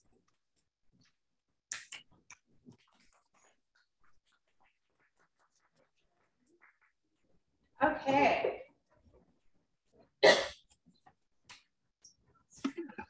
I still want to like start drinking it. And there's a little message on there, so just, is that anything we need to do on Zoom? Anything we need to worry about? Can't see it, but I can kind of see it. Perfect. Thank you, everybody, for having me here today. When we get an email saying we'd love to have, or there's been a request for information on exercise, we get super excited. Usually we come in and people are like, oh, but when we actually get requested, we're pretty excited about that. My intent today. My intent today is to give you a bit of an overview of the 2019 guidelines for exercise. So we'll go through that in a brief overview today. And then I'll also be speaking a little bit about MOVE, which is our current pilot study for lung cancer and exercise. And then at the end, I hate to leave people empty-handed, so you will get some exercise resources because we like to make sure everybody has it. In fact, everybody that's here presently, what I'm going to be talking about in the slides, you'll see this a lot. You get one today, so you don't have to feverishly try and write it all down. And I think Michelle's going to make sure that there's access for the people online that they can access it too. I'll also tell you how to find it. Like, there'll be no excuses. Meant in the best way. So I was going to start off giving you a little bit of insight for the guidelines for exercise that were created. And these are for everybody to, as you hear them, think of where you're at and what would be the next approachable next piece. So it's never trying to say you need to achieve this or there's no point. It's where are you at? What's the next logical step for you? So think of it through those eyes versus all or none. I'm not Dr. Kristen Campbell, and I feel like I'm wearing her shoes today, trying to speak on her behalf. She is in Scotland right now working with Dr. Anna Campbell on some bone metastases exercise guidelines. So there's some exciting work coming up our way soon. But I am her research manager, and I oversee a lot of the projects that are happening here at UBC. Coincidentally, I don't work on UBC, so this is my second time on campus. I work remotely. So I had to have students show me how to find the space today, but they were very helpful. Dr. Campbell's work is dedicated to the role of exercise and cancer prevention, throughout rehabilitation, and then beyond. She's very well funded, very respected internationally, and of note to what we're talking about today, she is or was co-lead on a very clinical paper that came out in 2019, which was the guidelines we're going to talk about today. So these guidelines were established through the American College of Sports Medicine, and they will create the foundation of what I'll present.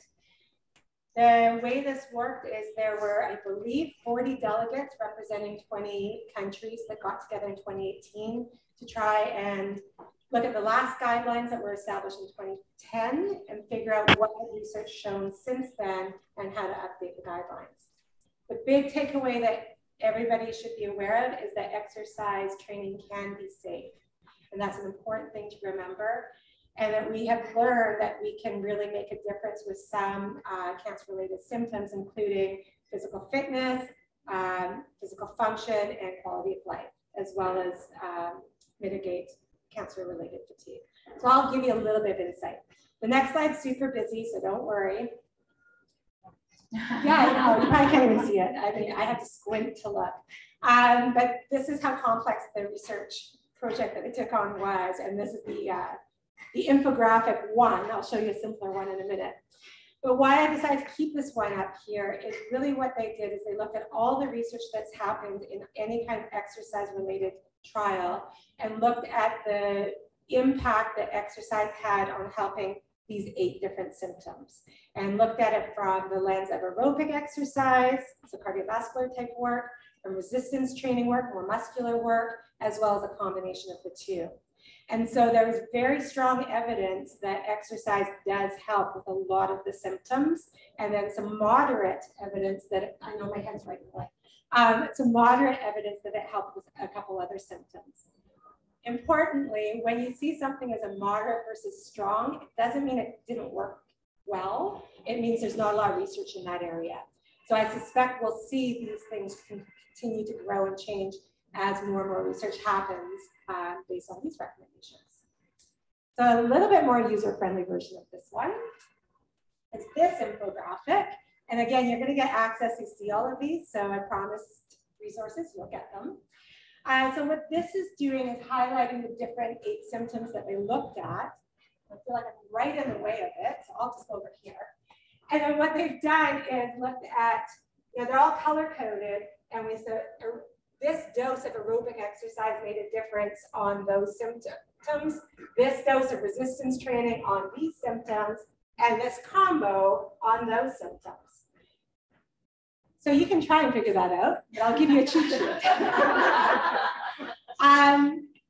The big takeaway here is that cancer-related fatigue, health-related quality of life, and physical function are all positively impacted by aerobic exercise, resistance exercise, or a combination of them. So that's an important thing to hear, is doing more, regardless where you're getting started, may help. And so the general recommendations that I'm going to leap into next are based on those strong findings. So again, depending on the symptom you're looking at, you can figure out what doses and what type of activity are appropriate. But the big takeaway is we have strong evidence that those 3 make an impact, or exercise makes an impact on those 3. So this is the document that we created for BC Cancer based on this paper. It is on the BC Cancer website. It's also on our website, which I'll tell you about, and it's in your pamphlets for everybody that's here. So the big pieces that we're trying to recommend here when we're looking at how can we try and get this messaging out is, 1, making sure everybody knows exercise can be safe. So that's the takeaway #1. And then building off that, trying to promote inactivity. So trying to avoid, or sorry, that's the opposite. Trying to avoid inactivity and promote activity. It's been a while since I've done a public talk. And what we mean by that is finding those little gems of moments throughout the day that do make a difference. If there's an option to stand up for a while, and you're welcome to, go for it. If there's an option to walk further, go for it. If there's that little gems of movement that you can find throughout the day, and we always think of that stairs versus elevators, but I live in a small town where there are no elevators or escalators, so I use the standing desk instead. But that idea of trying to find more opportunities to move more and to not be afraid of upping that game a little bit. The next thing to talk about is that aerobic activity. And so that's anything that gets the heart rate up, gets you feeling like you're working a little bit more. It's something that you can sustain for a while. For some people, that could be brisk walking, it could be riding a bike, it could be swimming, it could be snowshoeing, whatever makes you excited and happy, that's what it should be. What I wanted to make sure you hear, though, is it's trying to think about how hard to work. That scale over there, which is quite colorful, we try to encourage people to work a little bit harder. So if you could hold a walking pace and talk to your friends and do that for a good long time, the next logical step would be, could you go a little bit more brisk, or find a little bit more challenging route, or work just a little bit harder where maybe you're sweating a little bit more, a little harder to hold a conversation, and just not fearing that little bit more work, but trying to embrace it and shift towards that. If you can find 30 minutes to sustain something, super. If that's not attainable, start with less, but build towards that as a good goal. Once you can do that 3 times a week, then start building towards the ultimate goal of working towards 150 minutes of moderate to harder efforts of aerobic activity. So that's wherever you're at, where to start thinking about shifting towards if it's of interest to you. The other thing that gets forgotten a lot is the role of resistance training. So it's a lot easier for us to sell go for a brisk walk than it is do some strength training.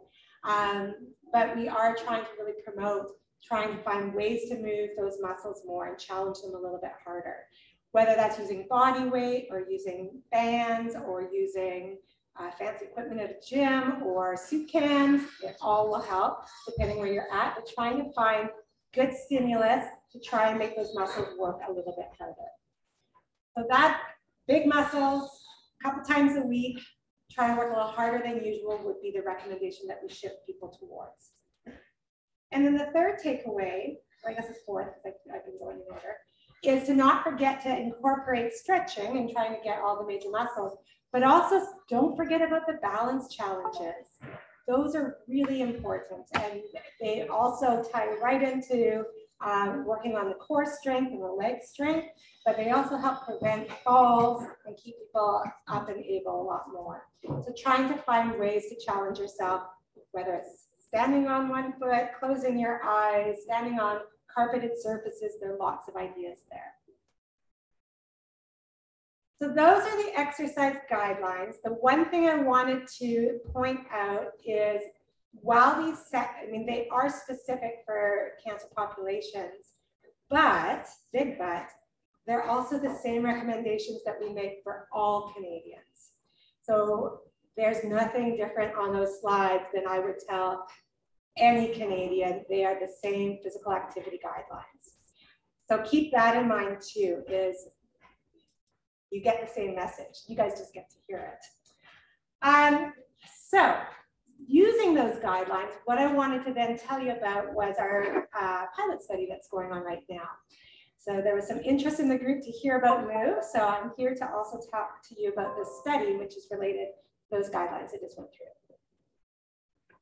So MOVE is a pilot study that is going on right now at UBC, BC Cancer. And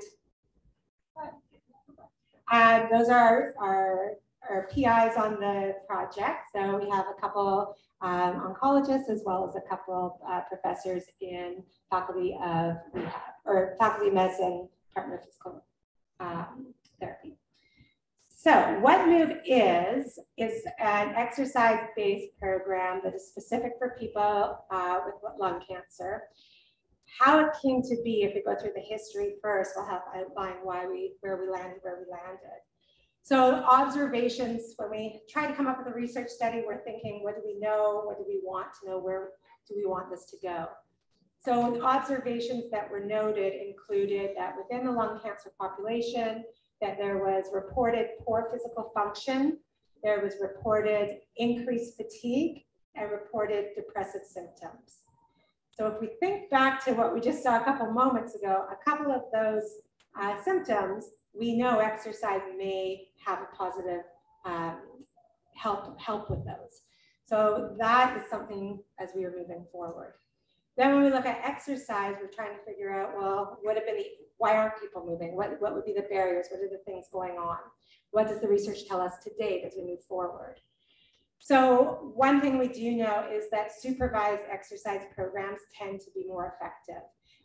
They tend to promote social connectedness. They help people feel more motivated or accountable. They are known because they're safe, that people feel safer in them. So we know that supervised piece is important. So we kept that in mind as we were thinking about building this project. We also know that barriers to why people aren't exercising specific in the lung cancer population were things listed were included transportation, fatigue, not feeling able to leave the house to be able to come to regular appointments. So, and lack of time. So being aware of those barriers was something else we wanted to think about. How could we address those and promote exercise still?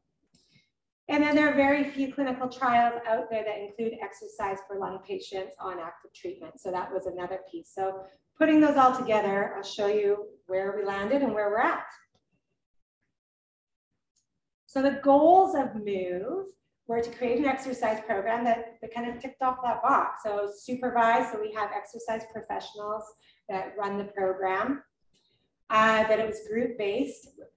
I'm jumping ahead and saying we do use Zoom as our platform, so it's a virtual delivery, but it's been very successful in keeping that social support and allows us to have a big reach. So that group-based piece and the video conferencing also allowed us to deal with the fact that some people don't want to travel or might not have the energy to travel some days. And then it also let us really build on that functional piece of movement. So it's a bit more strength-based, functional movement-based exercises that we have the participants do. With every research, there's always a bit of a tunnel vision when it comes to what is the population that we're studying for the specific study. Once we learn from that, then we try and grow from that and see where we can expand it. So we do have eligibility criteria for this one.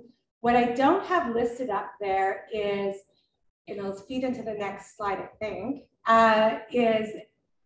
while it is virtual and that does let us have reach, there is travel involved with this one to come in for assessment. So you have to be able to come to Vancouver site to do the assessments. So that's the piece.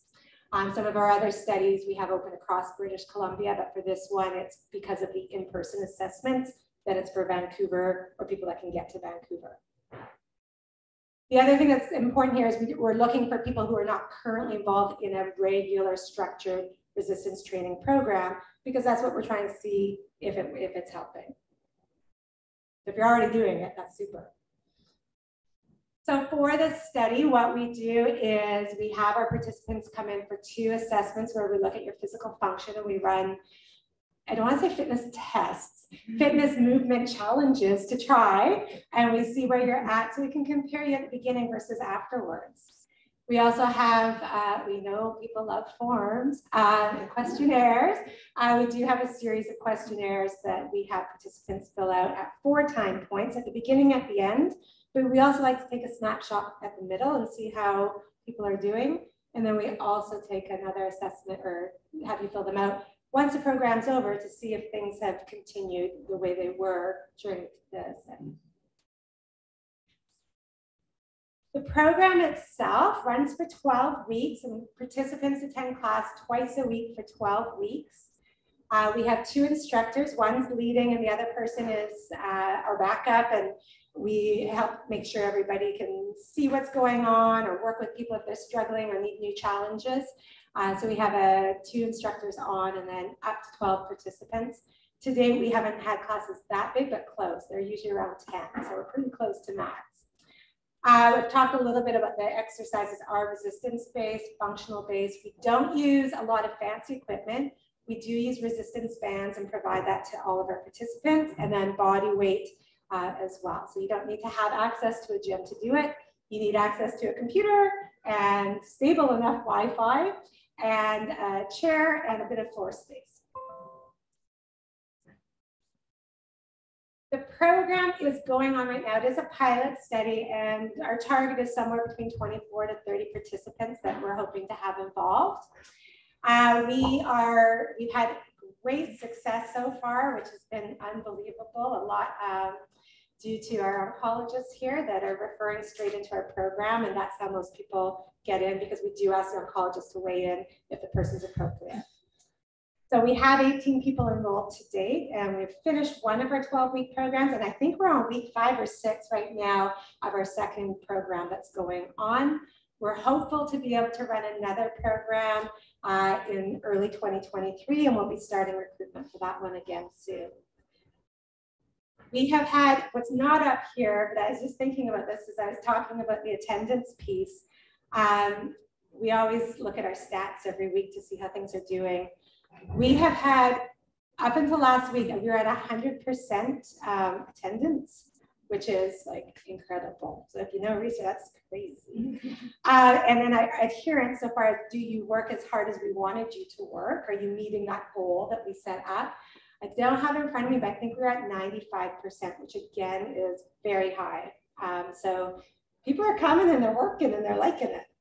We do have some anecdotal reports. The biggest problem we're running into is people don't want it to So they were looking for something to happen after they're done. They really like that connectedness piece. They like the leadership piece. So they're begging for more. So I'm sure if I'm here again in a year or two, I'll be giving another talk on a randomized control trial based on this. That would be, if I was putting money on that, I would do that. So that's a bit about MOVE, just to give you a bit of insight. And again, I can answer a few questions at the end for sure. The last thing I wanted to do is just give you a little bit more opportunity to find things I just talked about, because there's nothing worse than hearing about it and then you can never find it again. So very recently, we created this website, or our team created this website. So the link is there. It is cancerexercise.ca, and then it will redirect you to the fancy UBC version. That's all you need to know. So cancerexercise.ca. It's also on the handout. But on this website, and for time today, I'm not going to navigate it, but if you go onto this website, there's a snapshot there.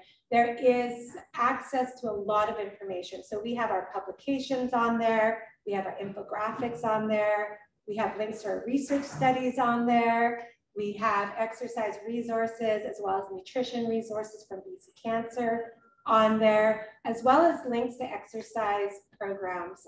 So lots of stuff in there.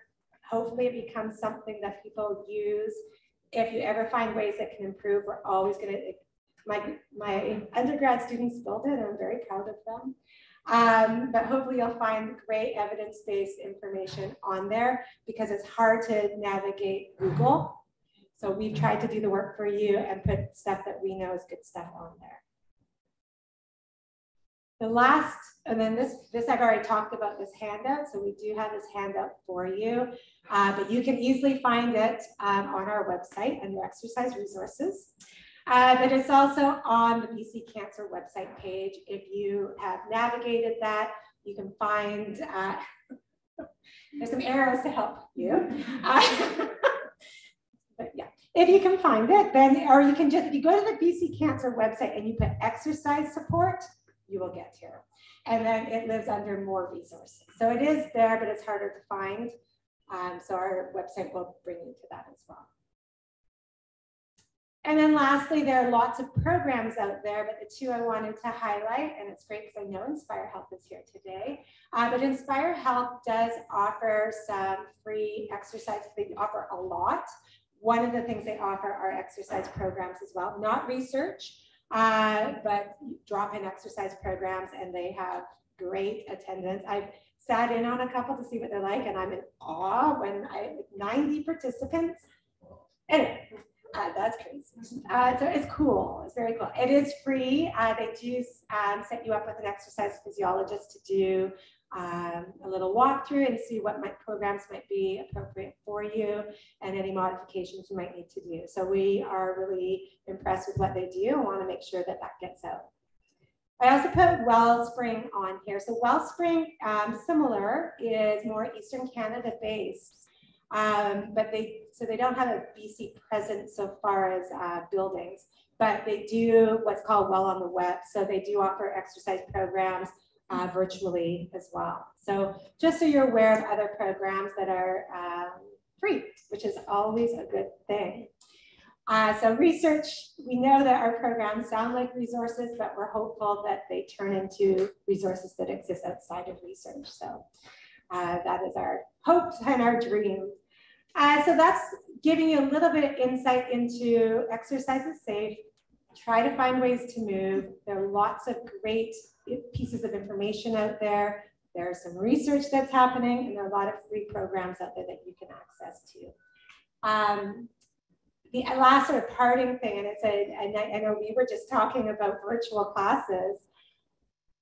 They work really well. When COVID hit, we kind of had to tiptoe into them, like, oh, how do we pivot research? And so we tried virtual exercise, and it's been fabulous. And one concern a lot of people were worried about is when you have that hanging out in front of the class before the class starts type thing, you know, or in the change room talk or whatever happens, that idea of people connecting outside of class time, that the magic of in person, it's happening on Zoom too. And just to really assure you that it does happen. In all of our programs, we open up our Zoom room early and our staff turns off their microphones and cameras and just lets the participants connect.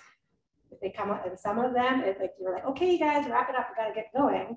But it allows that opportunity for people to connect. So I don't want people to be nervous about the virtual exercise. It can be a really great avenue for a lot of people. That's it.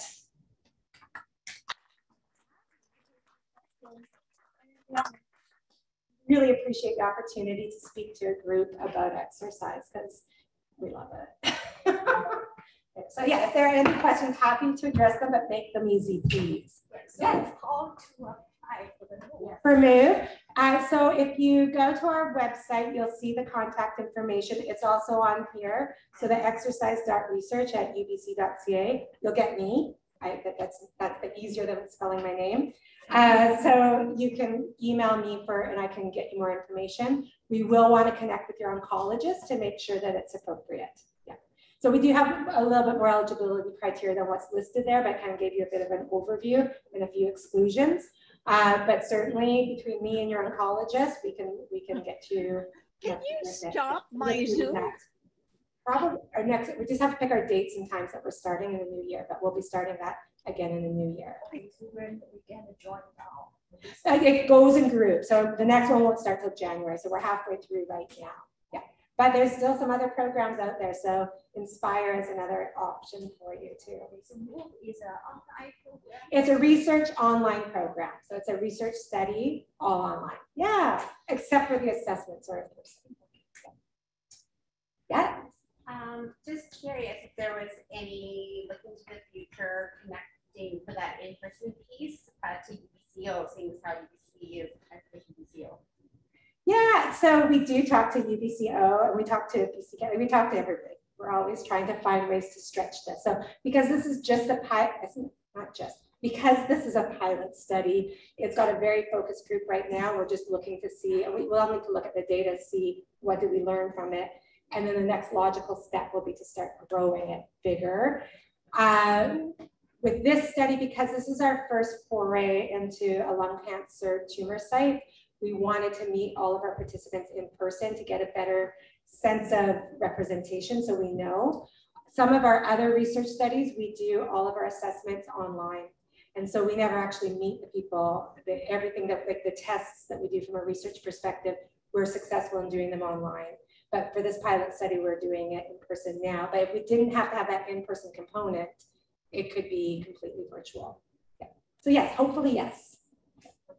Nothing immediately. No, right now it's just,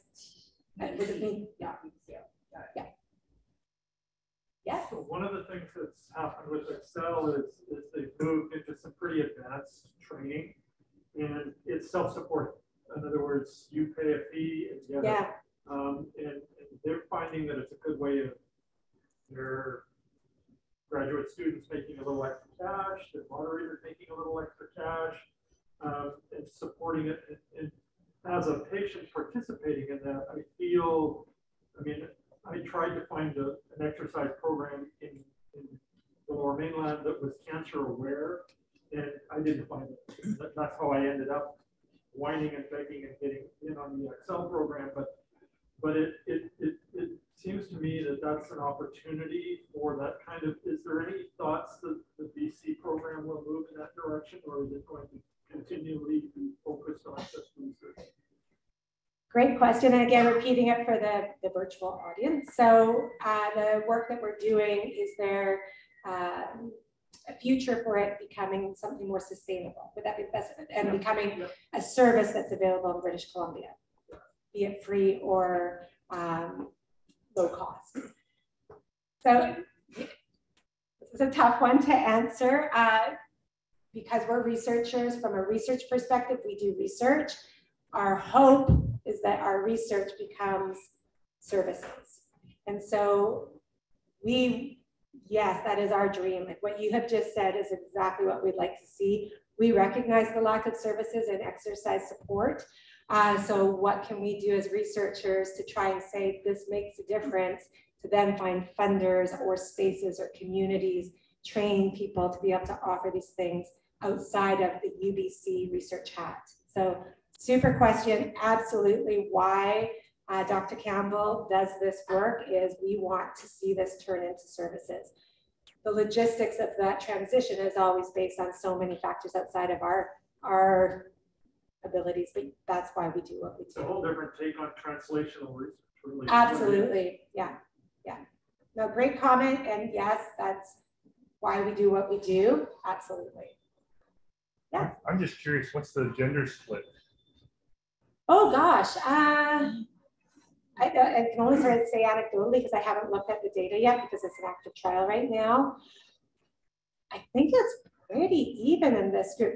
It's interesting because most of our studies, we have done one specific, like in breast cancer, the research that we're doing is for women, or in prostate cancer. This one is one of the first times we've done where it's not an eligibility criteria. I think it's pretty half and half, if not a little bit more male. And do you find any, like, you had all the symptoms, do you find any difference in the symptoms that when you're doing your questionnaires between what men respond versus what women respond? So whether there are different answers based on gender for the questionnaires. And exercise. I'll let you know. Reason being, because it's a pilot study, we don't look at the data until we're done. Yeah, so it sits in a tank, it's in a holding tank right now, but it'll be data that we have to find out. Yeah, yeah, yeah. Great. Couple of questions from the Zoom. How do you gain back muscle that you've lost? Okay, excellent question.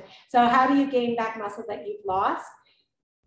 It's incremental, so it's setting expectations that it's slow, and like slow is good, and just finding those little challenges. So when we think back to that slide, it's trying to find movements that you can do that are bigger muscles, more joints involved that are safe, and trying to find a little bit more work that challenge the muscles. So we always try and say just tuning it up a little bit more. If you can do 100 of those repetitions of the soup can bicep curl, it's a terrible example, then it's probably not hard enough. So it's probably to find, you know, the Costco size soup can or whatever. But that incremental piece, you want to be challenging the muscle.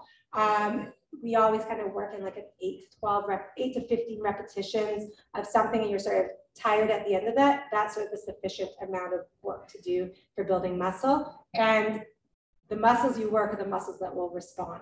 So if I only work my upper body, my legs aren't going to benefit from that. So it's challenging the muscles of interest, which could be all of them. Great question. And the next question is, how do you deal with weight gain caused by immunotherapy and steroids? That's another talk. Yeah, and that's a hard question. So how do you deal with weight gain from immunotherapy? We get that with a lot of our research participants. We never focus on weight as an outcome measure. We'll take it to learn from it, but we're never focused on that. But we learn about it. So that is a combination of good nutrition practices, good exercise, good movement practices, and maybe focusing more on the things that are in control, like moving well, eating well, than focusing too much on the weight gain as the ultimate goal. It's probably not the answer anybody wants to hear, but the dietitian and the exercise physiologist in the room know that's true. Great. All right. You guys let me off the hook easily. Thank you.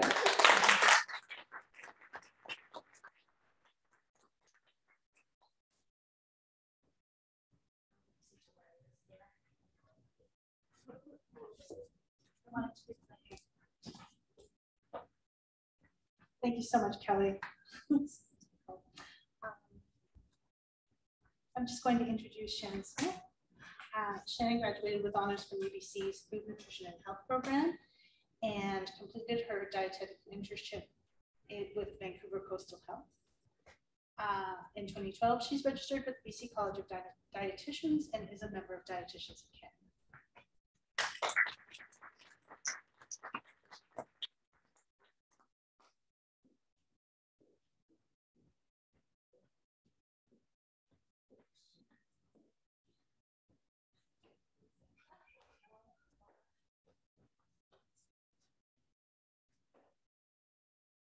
I set my 25-minute timer.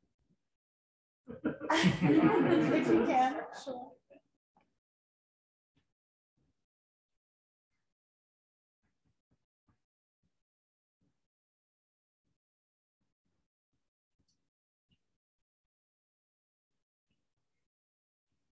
Thank you. So one little disclosure before we dive in. I am a dietitian and I'm here on behalf of Inspire Health. The M there, not entirely correct. I do have a bachelor's of science. Oh, from sorry. UBC Economics, but not quite at that next level yet with our master's. So just a tiny typo, but a big difference in that lovely amount of school that I have had. So happy to be here today, my first hybrid. So we're doing lots and lots of Zoom, but lovely to see people in person again. So in 25 minutes feels very tight. So wanting to walk us through supporting lung cancer with nutrition and what I'm planning to kind of go through in the next 25 minutes. I'm curious if those in the room here, who's heard of Inspire Health? Hands up. So for those joining us virtually, I think that was almost every hand that went up, which is lovely to see. So I will do just a brief introduction to Inspire Health, of course, for those joining us virtually, because you can access many of our services throughout Canada as well. I'm going to touch on nutrition during treatment.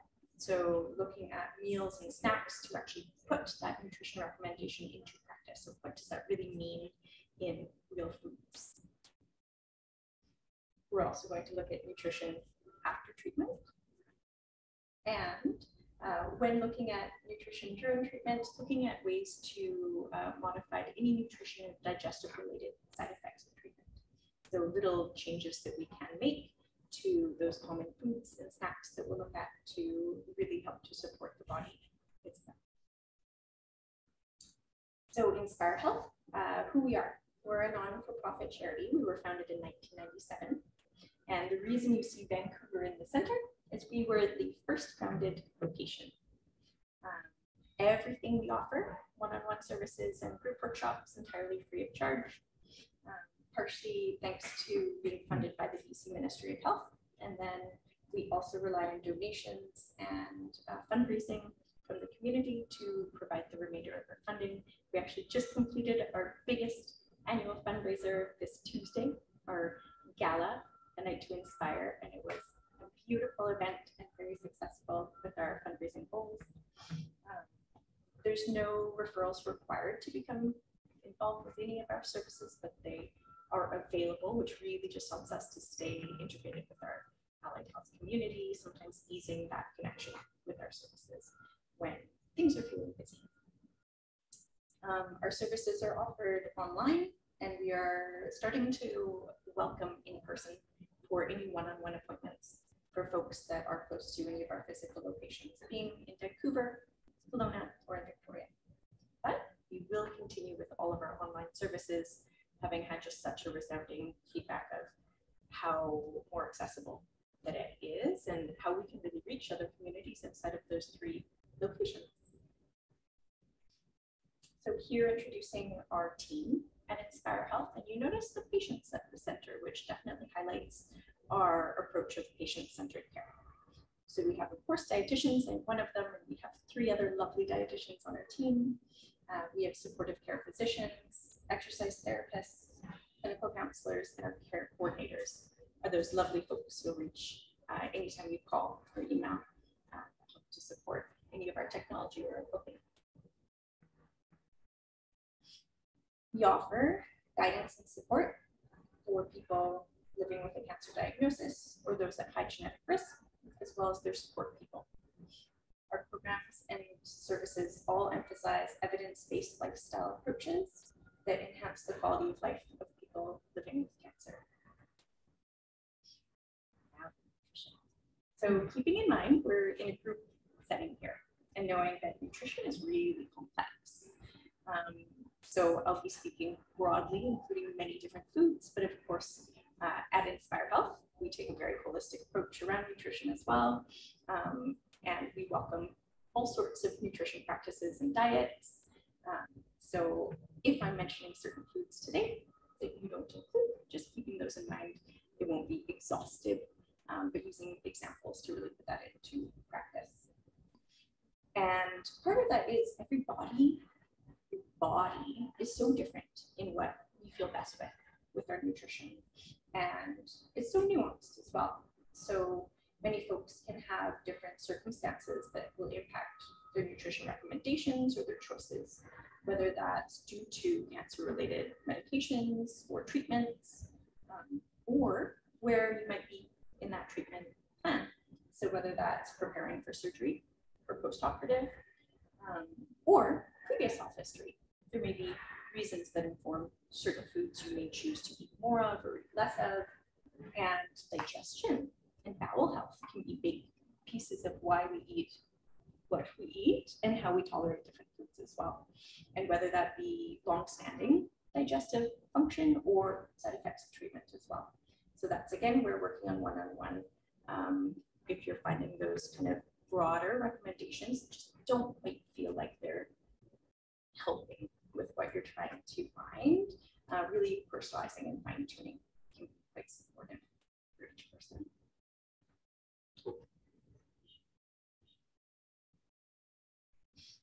So looking first at nutrition during treatment. We know lung cancer treatment can really shuffle the body into healing, and that can increase our energy, our calorie needs, as well as our protein needs as well.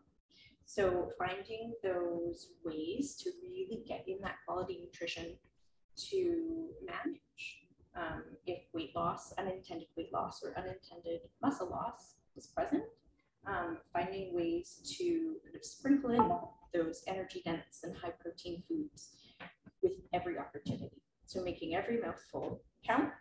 And sometimes that might mean if we're also experiencing low appetite, thinking about smaller, more frequent meals and really supplementing those meals or snacks as much as we can. Thinking about those high calorie or those high protein foods and trying to integrate those at every meal, every snack. And again, we're going to go into what food examples this might look like in meals and snacks. And that can really help to kind of stabilize that weight.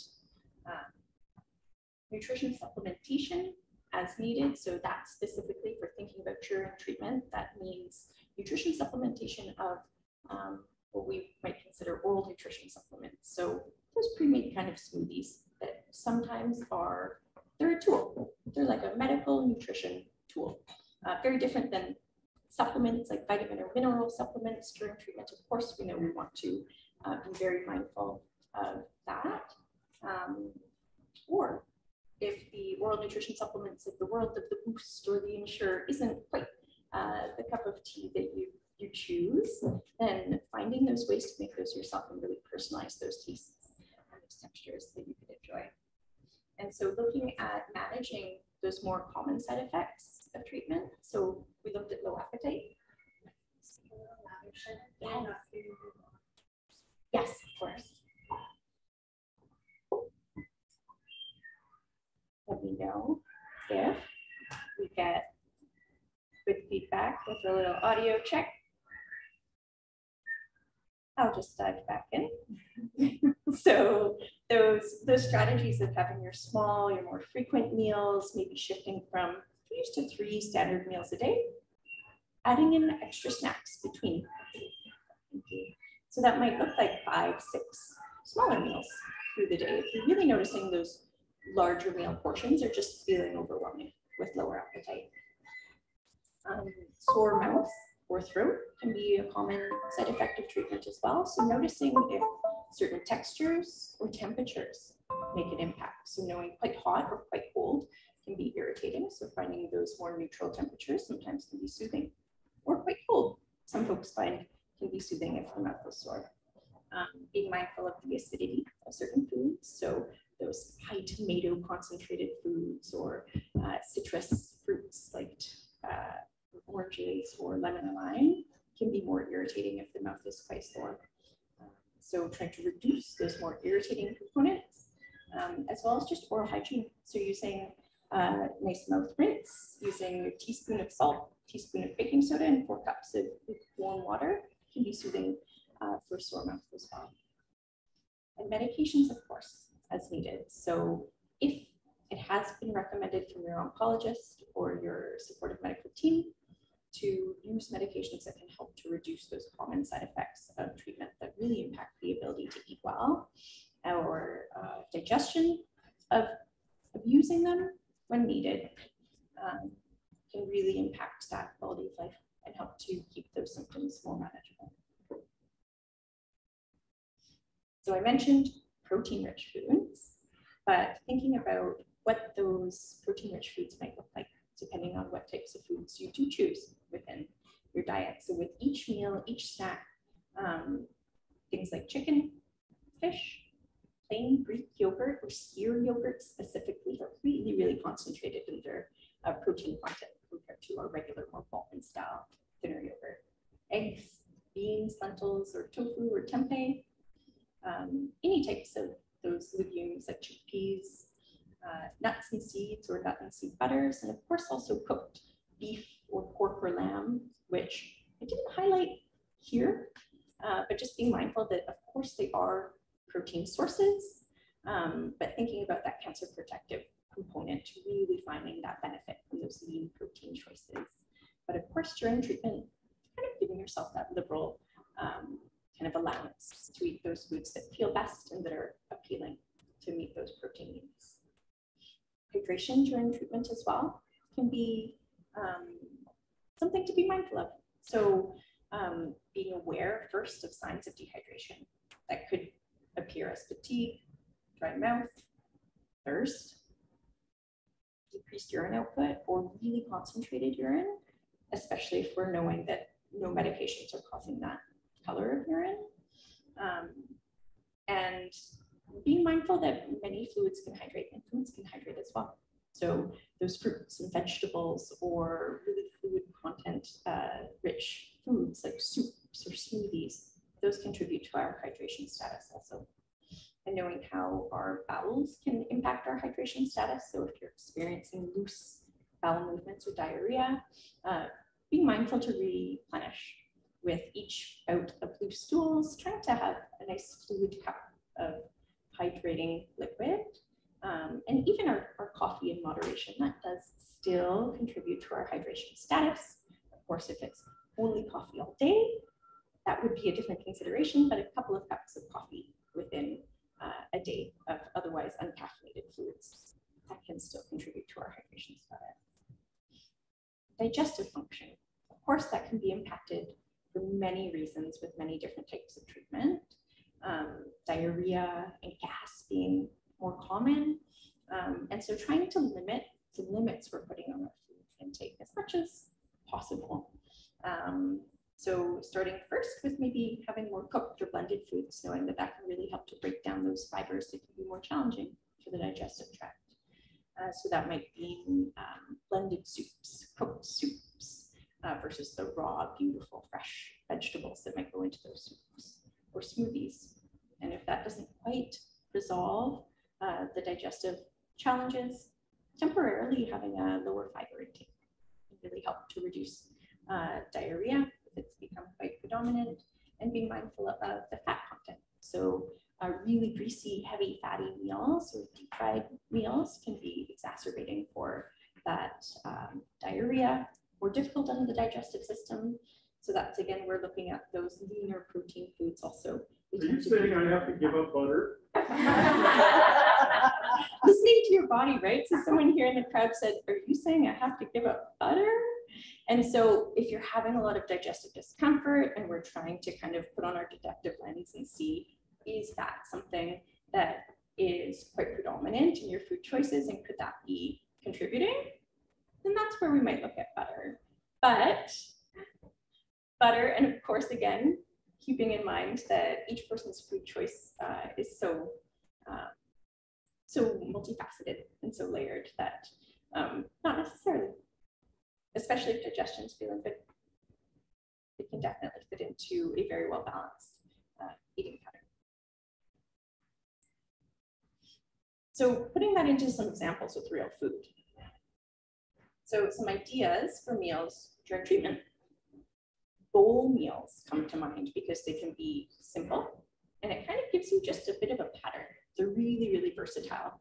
You can change the sauce, you can change your cooked protein, you can change those vegetables or the base, and it can adapt for whatever those needs might be, whether that's taste preference or adapting for digestive concerns.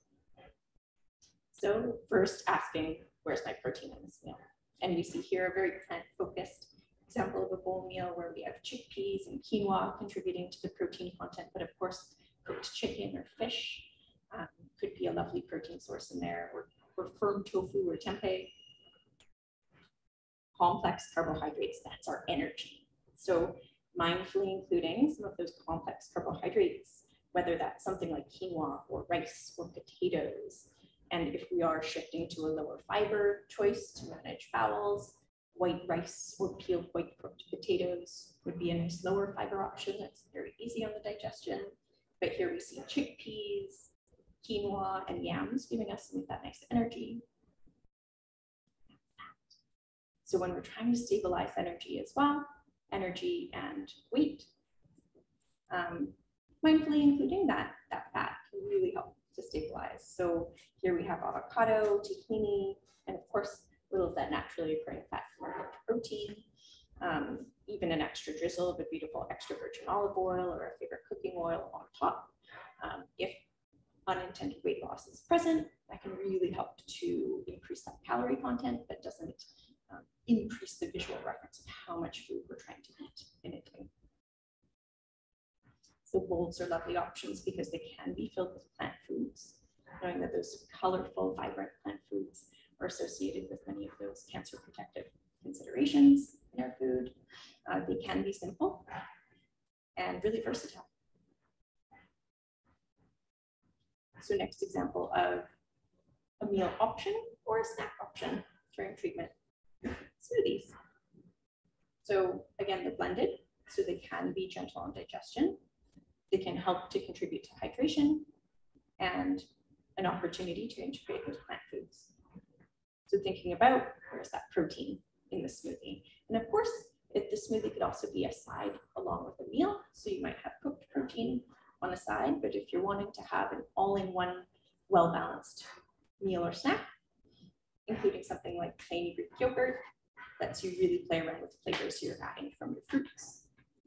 Hemp seeds, soy or cow milk specifically have the most concentrated amount of protein compared to our other plant milks. Soft tofu, almond or any other nut, or seed butters, or of course protein powder, which I intentionally left last, because it's often thought of as the first source of protein in our smoothies, and of course it's an option. But we can also use many other whole food sources for that protein, and sometimes that can be even more affordable because you may often use those other foods within other recipes and other meals too. So those complex carbohydrates where we get that energy, that could be coming from the fruits. So your higher fiber fruits would be things like your berries, your lower fiber fruits would be things like your bananas or your melons. But of course, even adding things like oats, rolled oats or instant oats can be a way to add a little bit more energy density in there. Your fats, of course. What happened to kale? Kale could go in there if you like. Yeah, of course. What happened to kale? Kale can go in that smoothie. So again, that versatility. You can add in your fruits or your veggies. If you like to blend up your kale. And yes. That's a good question. I use protein powder. Yes. Mine has 26 grams of protein. If I were to leave that out, how much is something like Greek yogurt adding? That's a great question. So a question here from the crowd was, I make my smoothies with the protein powder. They give me about 26 grams of protein. If I was to leave it out, how much protein would I be getting from those other ingredients? So if we were using like a Greek yogurt or a skyr yogurt, depending on the brand, it averages from about 3/4 of a cup, 21 grams of protein. a little bit higher depending on some of the brands, so 21 to 20 grams on that 3/4 of a cup.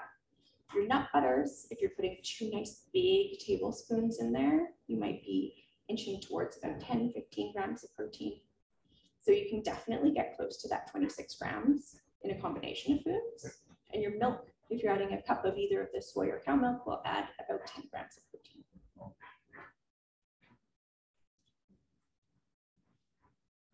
And so I think I touched on different ways to integrate fat into your smoothies. Avocado.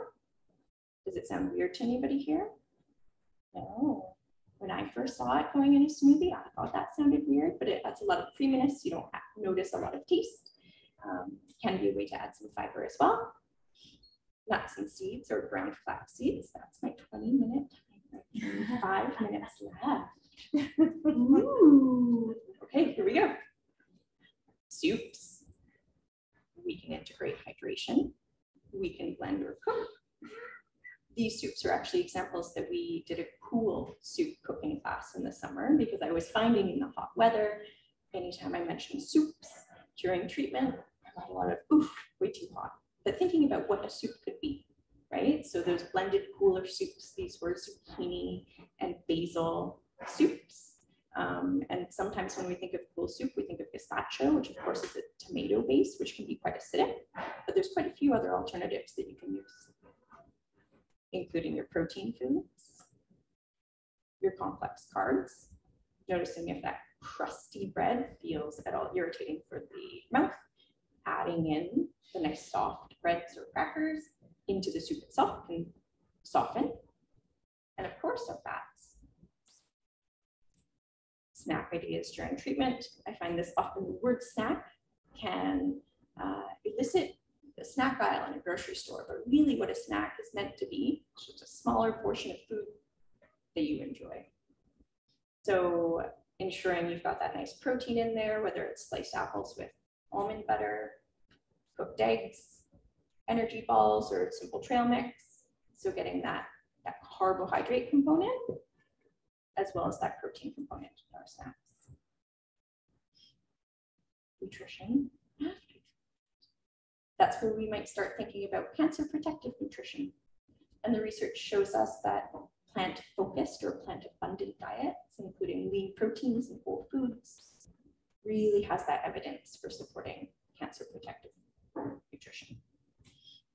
And specific to lung cancer, we see interesting research around the potential benefits of those omega-3 fatty acids that we find in fish, as well as tea. So the omega-3 fatty acids we find in fish, as well as plant sources like walnuts, ground chia or flax, and hemp seeds. We also see potential benefits of tea, of the cruciferous family like kale, Brussels sprouts, or cabbage, which brings back our kale question in our smoothies, of course. Whole soy foods, turmeric, strawberries, persimmons, grapes, apples, cucumbers, and onions. Focusing on balanced nutrition that supports balanced blood sugar. So again, that looks like those meals that include a beautiful amount of protein as well as those more complex carbohydrates if high fiber foods are tolerated. And the part you can't really see is eating the rainbow. So finding that color component.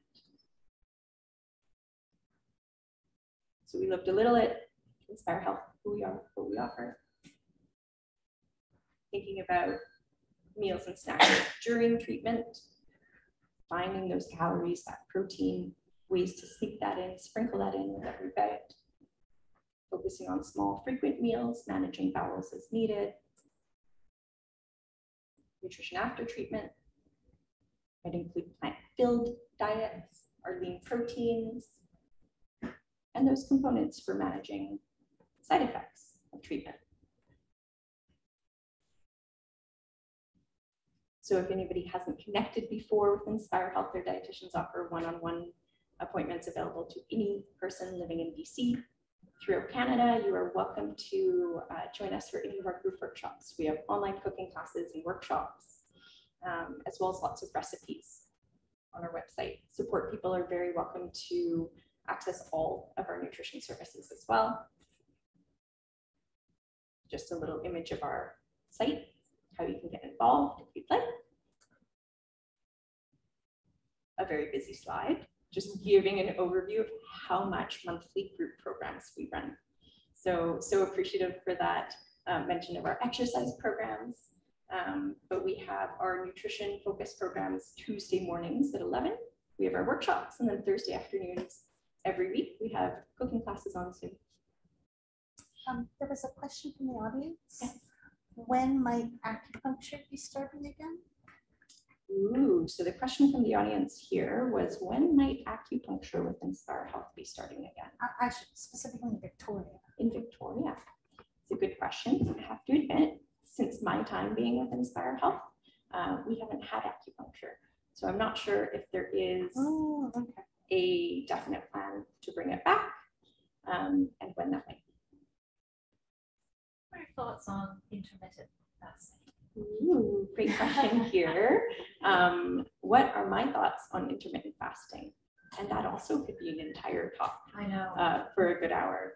I think the research is really compelling and interesting, and it's very personal and individual of how that might be implemented in your particular case, and depends on kind of what you're trying to achieve from it. So it's a topic we talk with folks one-on-one with very often about how that might feel and how that might be implemented for. But it's something, if it's appropriate for the cancer patient, that you would support. Yes. Like a 16-8. Yes. So the follow-up question was, if it feels appropriate for that patient, is it something that we would support and Inspire Health? And the answer is yes. You mentioned yogurt in terms of fermented foods, but it's a question that comes up fairly regularly in various support groups in terms of other things like kombucha, sauerkraut. Kefir is one that often it causes a lot of controversy because of its connection to yeast infections, like immunocompromised patients. Do you have any sense of how important that is to nutrition? So the question from the crowd here was, I mentioned yogurt, but curious about the connection to fermented foods similar to yogurt like kefir or others, and how that might be considered for immunocompromised people. So a good question, also a very big question, and it kind of, again, that piece of every body is so unique, and it kind of depends where you're at and what you're experiencing. So post-treatment might be a different consideration, but generally we do see in moderation, including naturally fermented foods within your regular eating habits. So thinking about what in moderation means, outside of water, 8 cups of any one food is a whole lot of that food, even if it's kale, and that's wonderful. So thinking about a half to a cup of that food, close to kind of moderate, depending on what that is, of course, that can be well tolerated.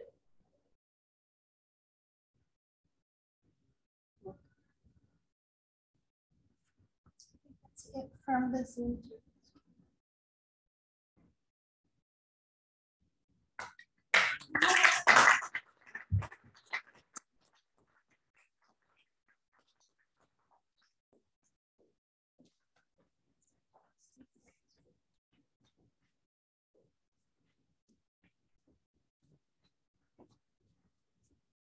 So thank you so much, Shannon.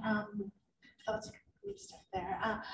I do want to say that we will be sending out the slides and all the information on Inspire programs and Inspire Health, as well as the Excel program, which was mentioned. It actually came out of it was started as a pilot study in Alberta, and has, it is now being sustained. So, fingers crossed. And the only we are doing a BC Excel program as well. So it's in the works right now. Right. Stay tuned. Yeah, so Excel has a Splunk specific program, which we encourage them to develop. So our last speaker today, not least, was Laura Floyd. Laura Floyd was born and raised in Victoria and worked in communications on Parliament Hill for a number of years. She was pursuing a second career in law when she was diagnosed with lung cancer in 2020.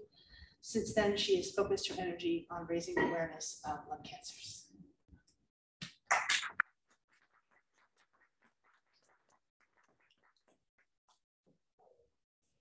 I'm gonna do this. I don't have a PowerPoint, so not sure what needs to be done with the, to stop sharing a screen, or they could just look at my face there. That's a nice picture of me. I took it myself, I'm quite proud. Okay. I don't know if yes, I think I see where I am. I'm in the middle. As long as I stay here, I think the people on screen can see me. So thank you, Michelle, for having me here today. It's a pleasure and it's a privilege. And when I say privilege, I mean, it's a privilege to be alive and be here with all of you who are also alive, because lung cancer kind of has a pretty high mortality rate. Lung cancer is a pretty fearsome adversary. And when I was thinking about what I wanted to talk about today, and I was struggling a lot because I'm kind of an odd case, not just personality-wise, but like statistically. Every year, about 100 people under the age of 40, in their 30s, are diagnosed with lung cancer. And out of those, maybe a couple dozen are diagnosed soon enough to be eligible for curative treatment. So I got the whole gamut. I got radiation therapy, chemotherapy, I had surgery, I'm on targeted therapy, I've had thoughts, I've had prayers, varying degrees of success with those various forms of treatment. But what I thought about, rolling it over my head many, many times, I was reminded of course, the World War II Hungarian mathematician, Abraham Wald, as one naturally is when you think about lung cancer. And the story where follow me, it connects, I promise. Abraham Wald's famous for a lot of things, but in particular for his work on World War II aircraft. What was happening is the Allied air forces were just being destroyed by the Germans. And they brought together a group of scientists and they said, listen, it's too heavy to armor the entire plane. So we need you to look at the planes that come back and figure out where to put the armor. And so they assembled this team, and everyone on the team said, well, gee, the bullet holes, they're in the wings, they're in the tail. That's where we need to armor the planes.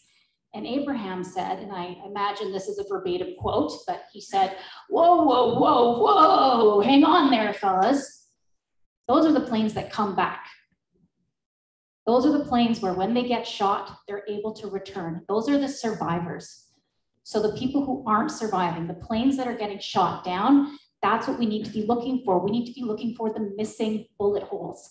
So when I tell my story today, I'm going to bring up a few places where it could have so easily been missed, where I could have had that turning point where I could have been shot down, like so many people are every year, especially young people who don't qualify for screening, who don't get caught until their cancer has spread, often throughout their entire body, and are faced with a very shortened lifespan.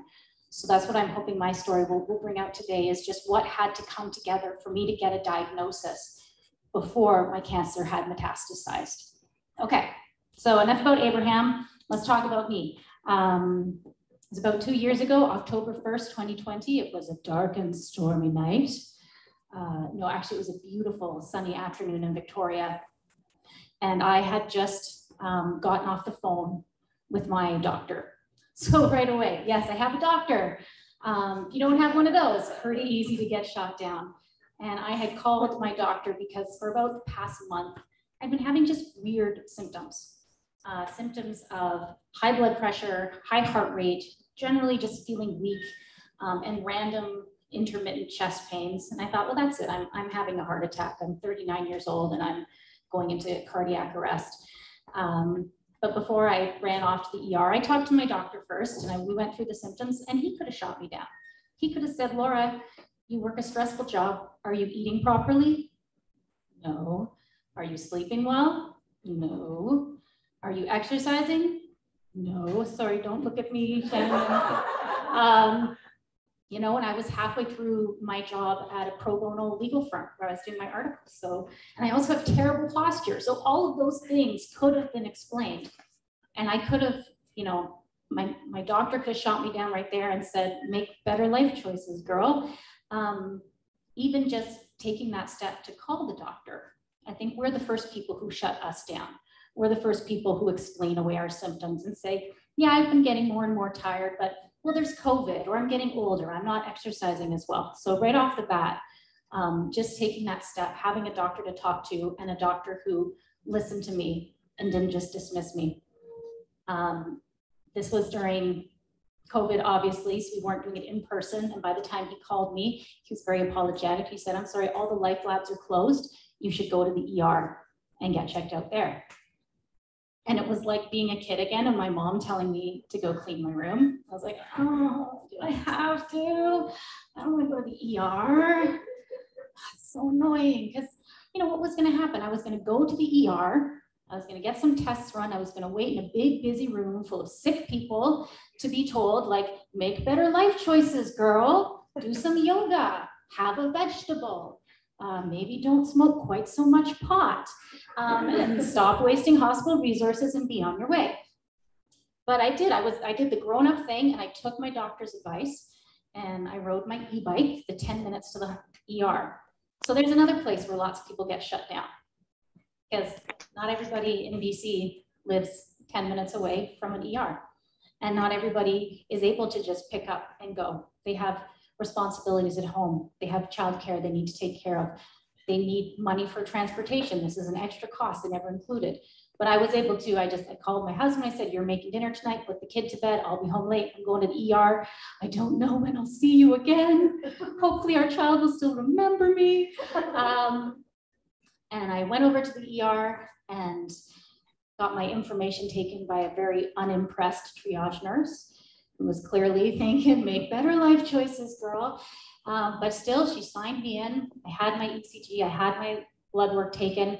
I went into the waiting room, and to my delight, there was hardly anybody there. There was like 8 people there. I don't know who's been to an ER recently, but I swear this is true. It sounds like a fairy tale. But it was like 8 people there. And so I knew it wasn't going to be a long wait.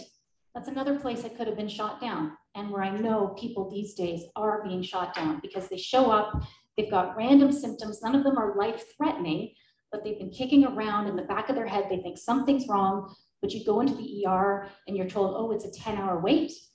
How many people are gonna wait 10 hours? Not many. Not many people are gonna wait that long. At least I wasn't going to. I have like a 2-hour max, which is about how much time it took. I got in to see the doctor, and she said to me, your heart's fine. And I got ready to be told, go home and do yoga and sit up straight and eat your vegetables. But she didn't say that. She didn't shoot me down.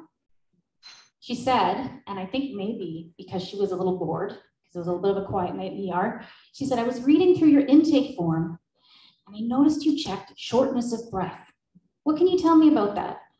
And I said, well, you know, I have trouble playing a full game of soccer now. I get winded going up hills. I traded in my manual bike for an e-bike, you know, that kind of stuff. But, you know, like I'm pushing 40 now, you know, so I'm getting up there, and I'm not doing a lot of exercise during COVID. And I was downplaying it. I was shooting myself down. And she said, well, why don't we send you for an x-ray and just rule out anything? I was like, sure, let's do that. So I called my husband. I said, come and pick up my e-bike. I'm going to be here a little longer. I won't be able to ride home in the dark. But at this point, no worries, not a single worry. I get the x-ray. I go back in a little while later to see the doctor. And she says to me, and this is not a very good way for the doctors in the room, don't start a conversation with, I don't want you to worry. It's not. It's like, what? Instant, turn the worry switch on. But she says, I don't want you to worry. Something showed up on your x-ray. It's probably a chest infection. It's probably bronchitis or pneumonia. And statistically, she was right. That's probably what it was going to be. 99.9% of the time, someone in my category, in my demographic, that's what it's going to be. And she said, don't go to the worst case scenario. So me being a bit of a smartass, I was like, what, like alien spores are growing in my chest? And we both had a good laugh because, well, what's it gonna be? It's not like it's gonna be cancer or something like that. That's ridiculous. Of course, it's not gonna be cancer. Of course, it's not going to be cancer. And I remember thinking that, like, of course, it's not going to be cancer. For those of you who were smokers, I throw that guilt, throw that stigma away. 3 of my 4 grandparents were heavy, heavy smokers. Both of my parents were raised in homes filled with secondhand smoke. And my brother and I used to joke, like, we're obviously immune to lung cancer because of all of this smoking in our family, and nobody's ever gotten it. Nobody has. I think my one grandmother, she probably has a 60-pack-year smoking history. Never got lung cancer. I have a grandfather who smoked for 40 years. He's still alive. No lung cancer. So it was the furthest thing from my mind. And she could have said there, you know what? Showed something, it's probably a chest infection. Here's a prescription, let's send you home. And that happens to a lot of people. And statistically, as a doctor, I'm sure it's the right move. But at that time, again, maybe a little bored. This was that lull in COVID where there wasn't quite a wave. They were waiting for a wave. The vaccines hadn't started yet. So all of the elective surgeries were canceled and people were actively avoiding the hospital because that's where all the COVID was and you didn't want to go there. So instead of sending me home with a prescription, she said, I'd like to send you for a CT scan. And I said, oh, okay. That's the one where you feel like you're gonna pee, right? Is that, and she's like, yeah, that's that one. I was like, okay, because I never had one. It was my first time, and you never forget your first time. They're all a blur since then, but that one, I was like, this is kind of novel. This is interesting. I'm gonna get an IV in my arm. They're gonna put me in this machine. How cool is this? And then had that done. I get back out to the waiting room, and it's just me. I'm the only person in the waiting room at this time. I know this sounds like what? That's not true, but it was just me. And I've been sitting all day. So I started just doing laps around the waiting area, just like stretch out my legs. Yeah, I was getting my exercise. And I think this was a little annoying for the nurse because at a certain point, probably at my 20th lap, she calls out, she says, excuse me, we're just waiting for your results. And I was like, okay, and nothing personal. I knew it's a long day. It's a stressful time to be a nurse. Like, here's this person just pacing and pacing. I didn't stop pacing, but I understood it could be annoying to her. And then I just caught out of the corner of my ear, I heard her say, oh, there they are. My results were in, and I peeked over as she clicked the button. And I saw past the plexiglass fortress that she was in through her 16 layers of PPE, her expression changed. And I went, oh, fuck. I think I have cancer. And I still remember that feeling of seeing it in her face. And this is another place where I know now, but I didn't know then, where I could have been shot down, is cancer is sneaky. Cancer likes to hide. Cancer likes to camouflage itself as other things, as maybe it's a chest infection, maybe it's inflammation, maybe it's scar tissue. And the radiologist said, oh, this could be something. And the doctors think, oh, this could be something, but we're not sure yet. So we'll wait and see. Come back in 6 months. But my cancer announced itself. It was like a little cancer pride parade. It was like, here I am a malignant tumor right in the upper corner of my lung, about the size of a golf ball with little spindly spider legs reaching out to me. I didn't know that. Of course, I didn't know that's what was happening. I do know when I got brought into the special room where they tell you that you're gonna die, that it wasn't good. And then my doctor came in with tears in his eyes. And I'm like, that's also not good. And says, is there anyone you want to call? And I'm like, oh my God, just tell me, do I have cancer? It's a little torturous at this point. And I'd only been waiting like an hour, and it was the longest hour of my life. And I asked him, is it cancer? And he very clearly and concisely and to the point said, it's a mass with characteristics indicative of malignancy. And I said, so it's not cancer? And he said, well, the characteristics of the mass indicate malignancy. And I'm like, so it is cancer.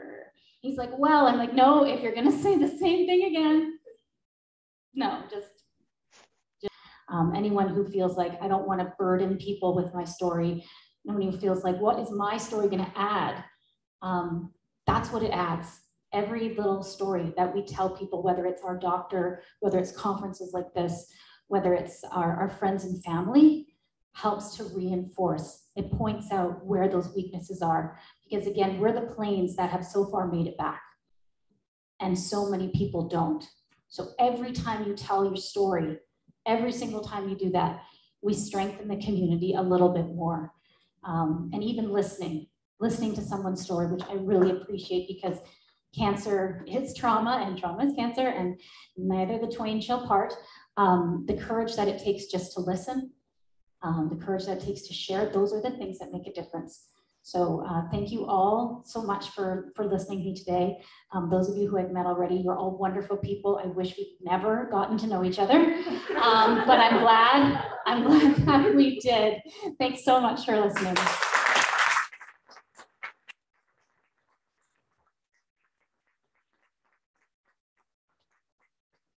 Michelle, I'm not sure if it got communicated to you, but there was a request from Zoom that the people that are here parade across so that they can see. Yes, it was. Thank you so much, Laura. That was wonderful. I tell patients, you know, every day that their story, just their story, is powerful, and it always is every time I hear it. So yeah, so thank you everybody for being here. We're going to do a little parade for the people who have joined us over Zoom. So if everybody would like to come up. Picture? Yes, and see if for those of you, for those on the Zoom call, if we can take a screenshot, that would be very great. You can take mine. Yeah, that's nice. This is nice. This is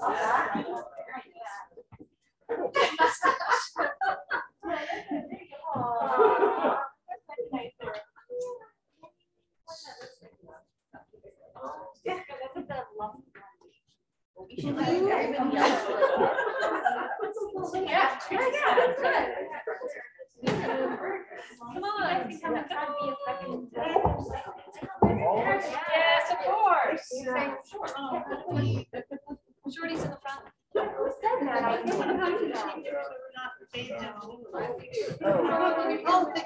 I'll take pictures, yeah. So if you guys.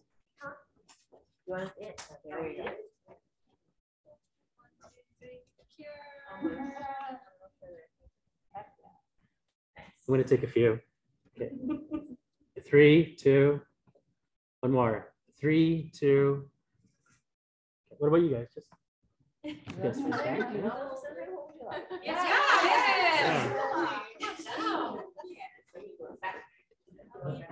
What about yourself? Are you trying? Yeah. Oh, yeah.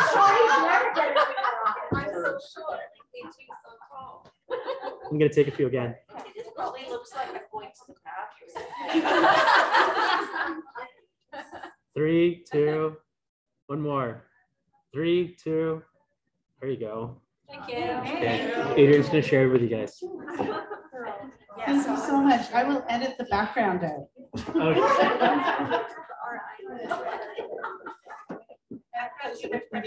Here. So just so everyone knows, we do have this venue for another hour or so. So if you want to stay, have some more snacks, have some coffee, tea, please feel free to do so. On behalf of the patients that are here and the patients that are on Zoom, I just want to take this moment to thank Cheryl and Michelle for all of the work and the other folks that have spoken here. But particularly, I know this was a very stressful time for you, and I'm really grateful that you took the time to make it.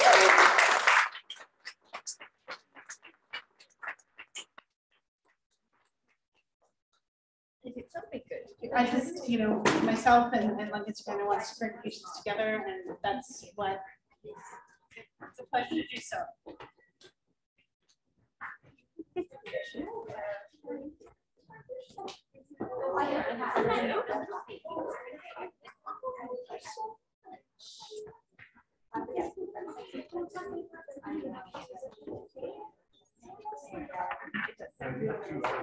And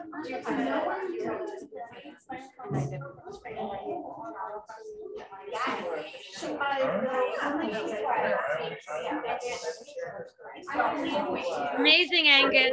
Wonderful job.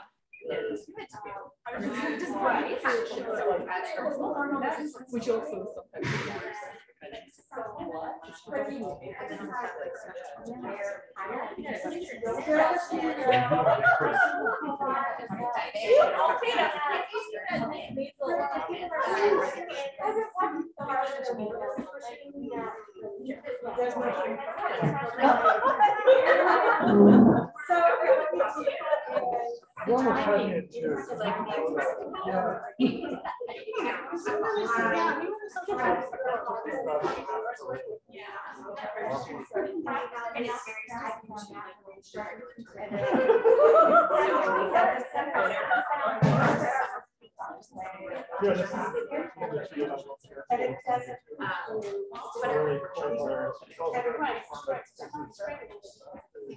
we'll make sure we got it. I'll double check.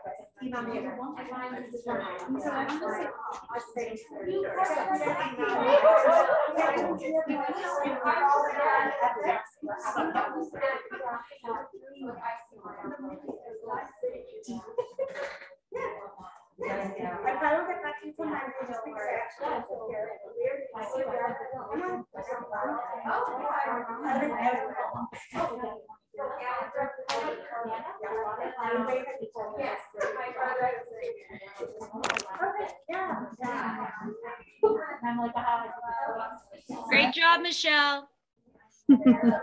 Amazing. Oh, great job. I don't know if she That was still amazing. is. She said she was going to be. That's not Shannon there, is it? No. No. Oh, that's I believe Cher was on earlier.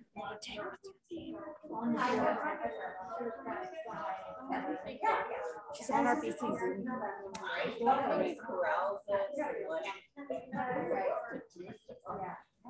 Get rid of that.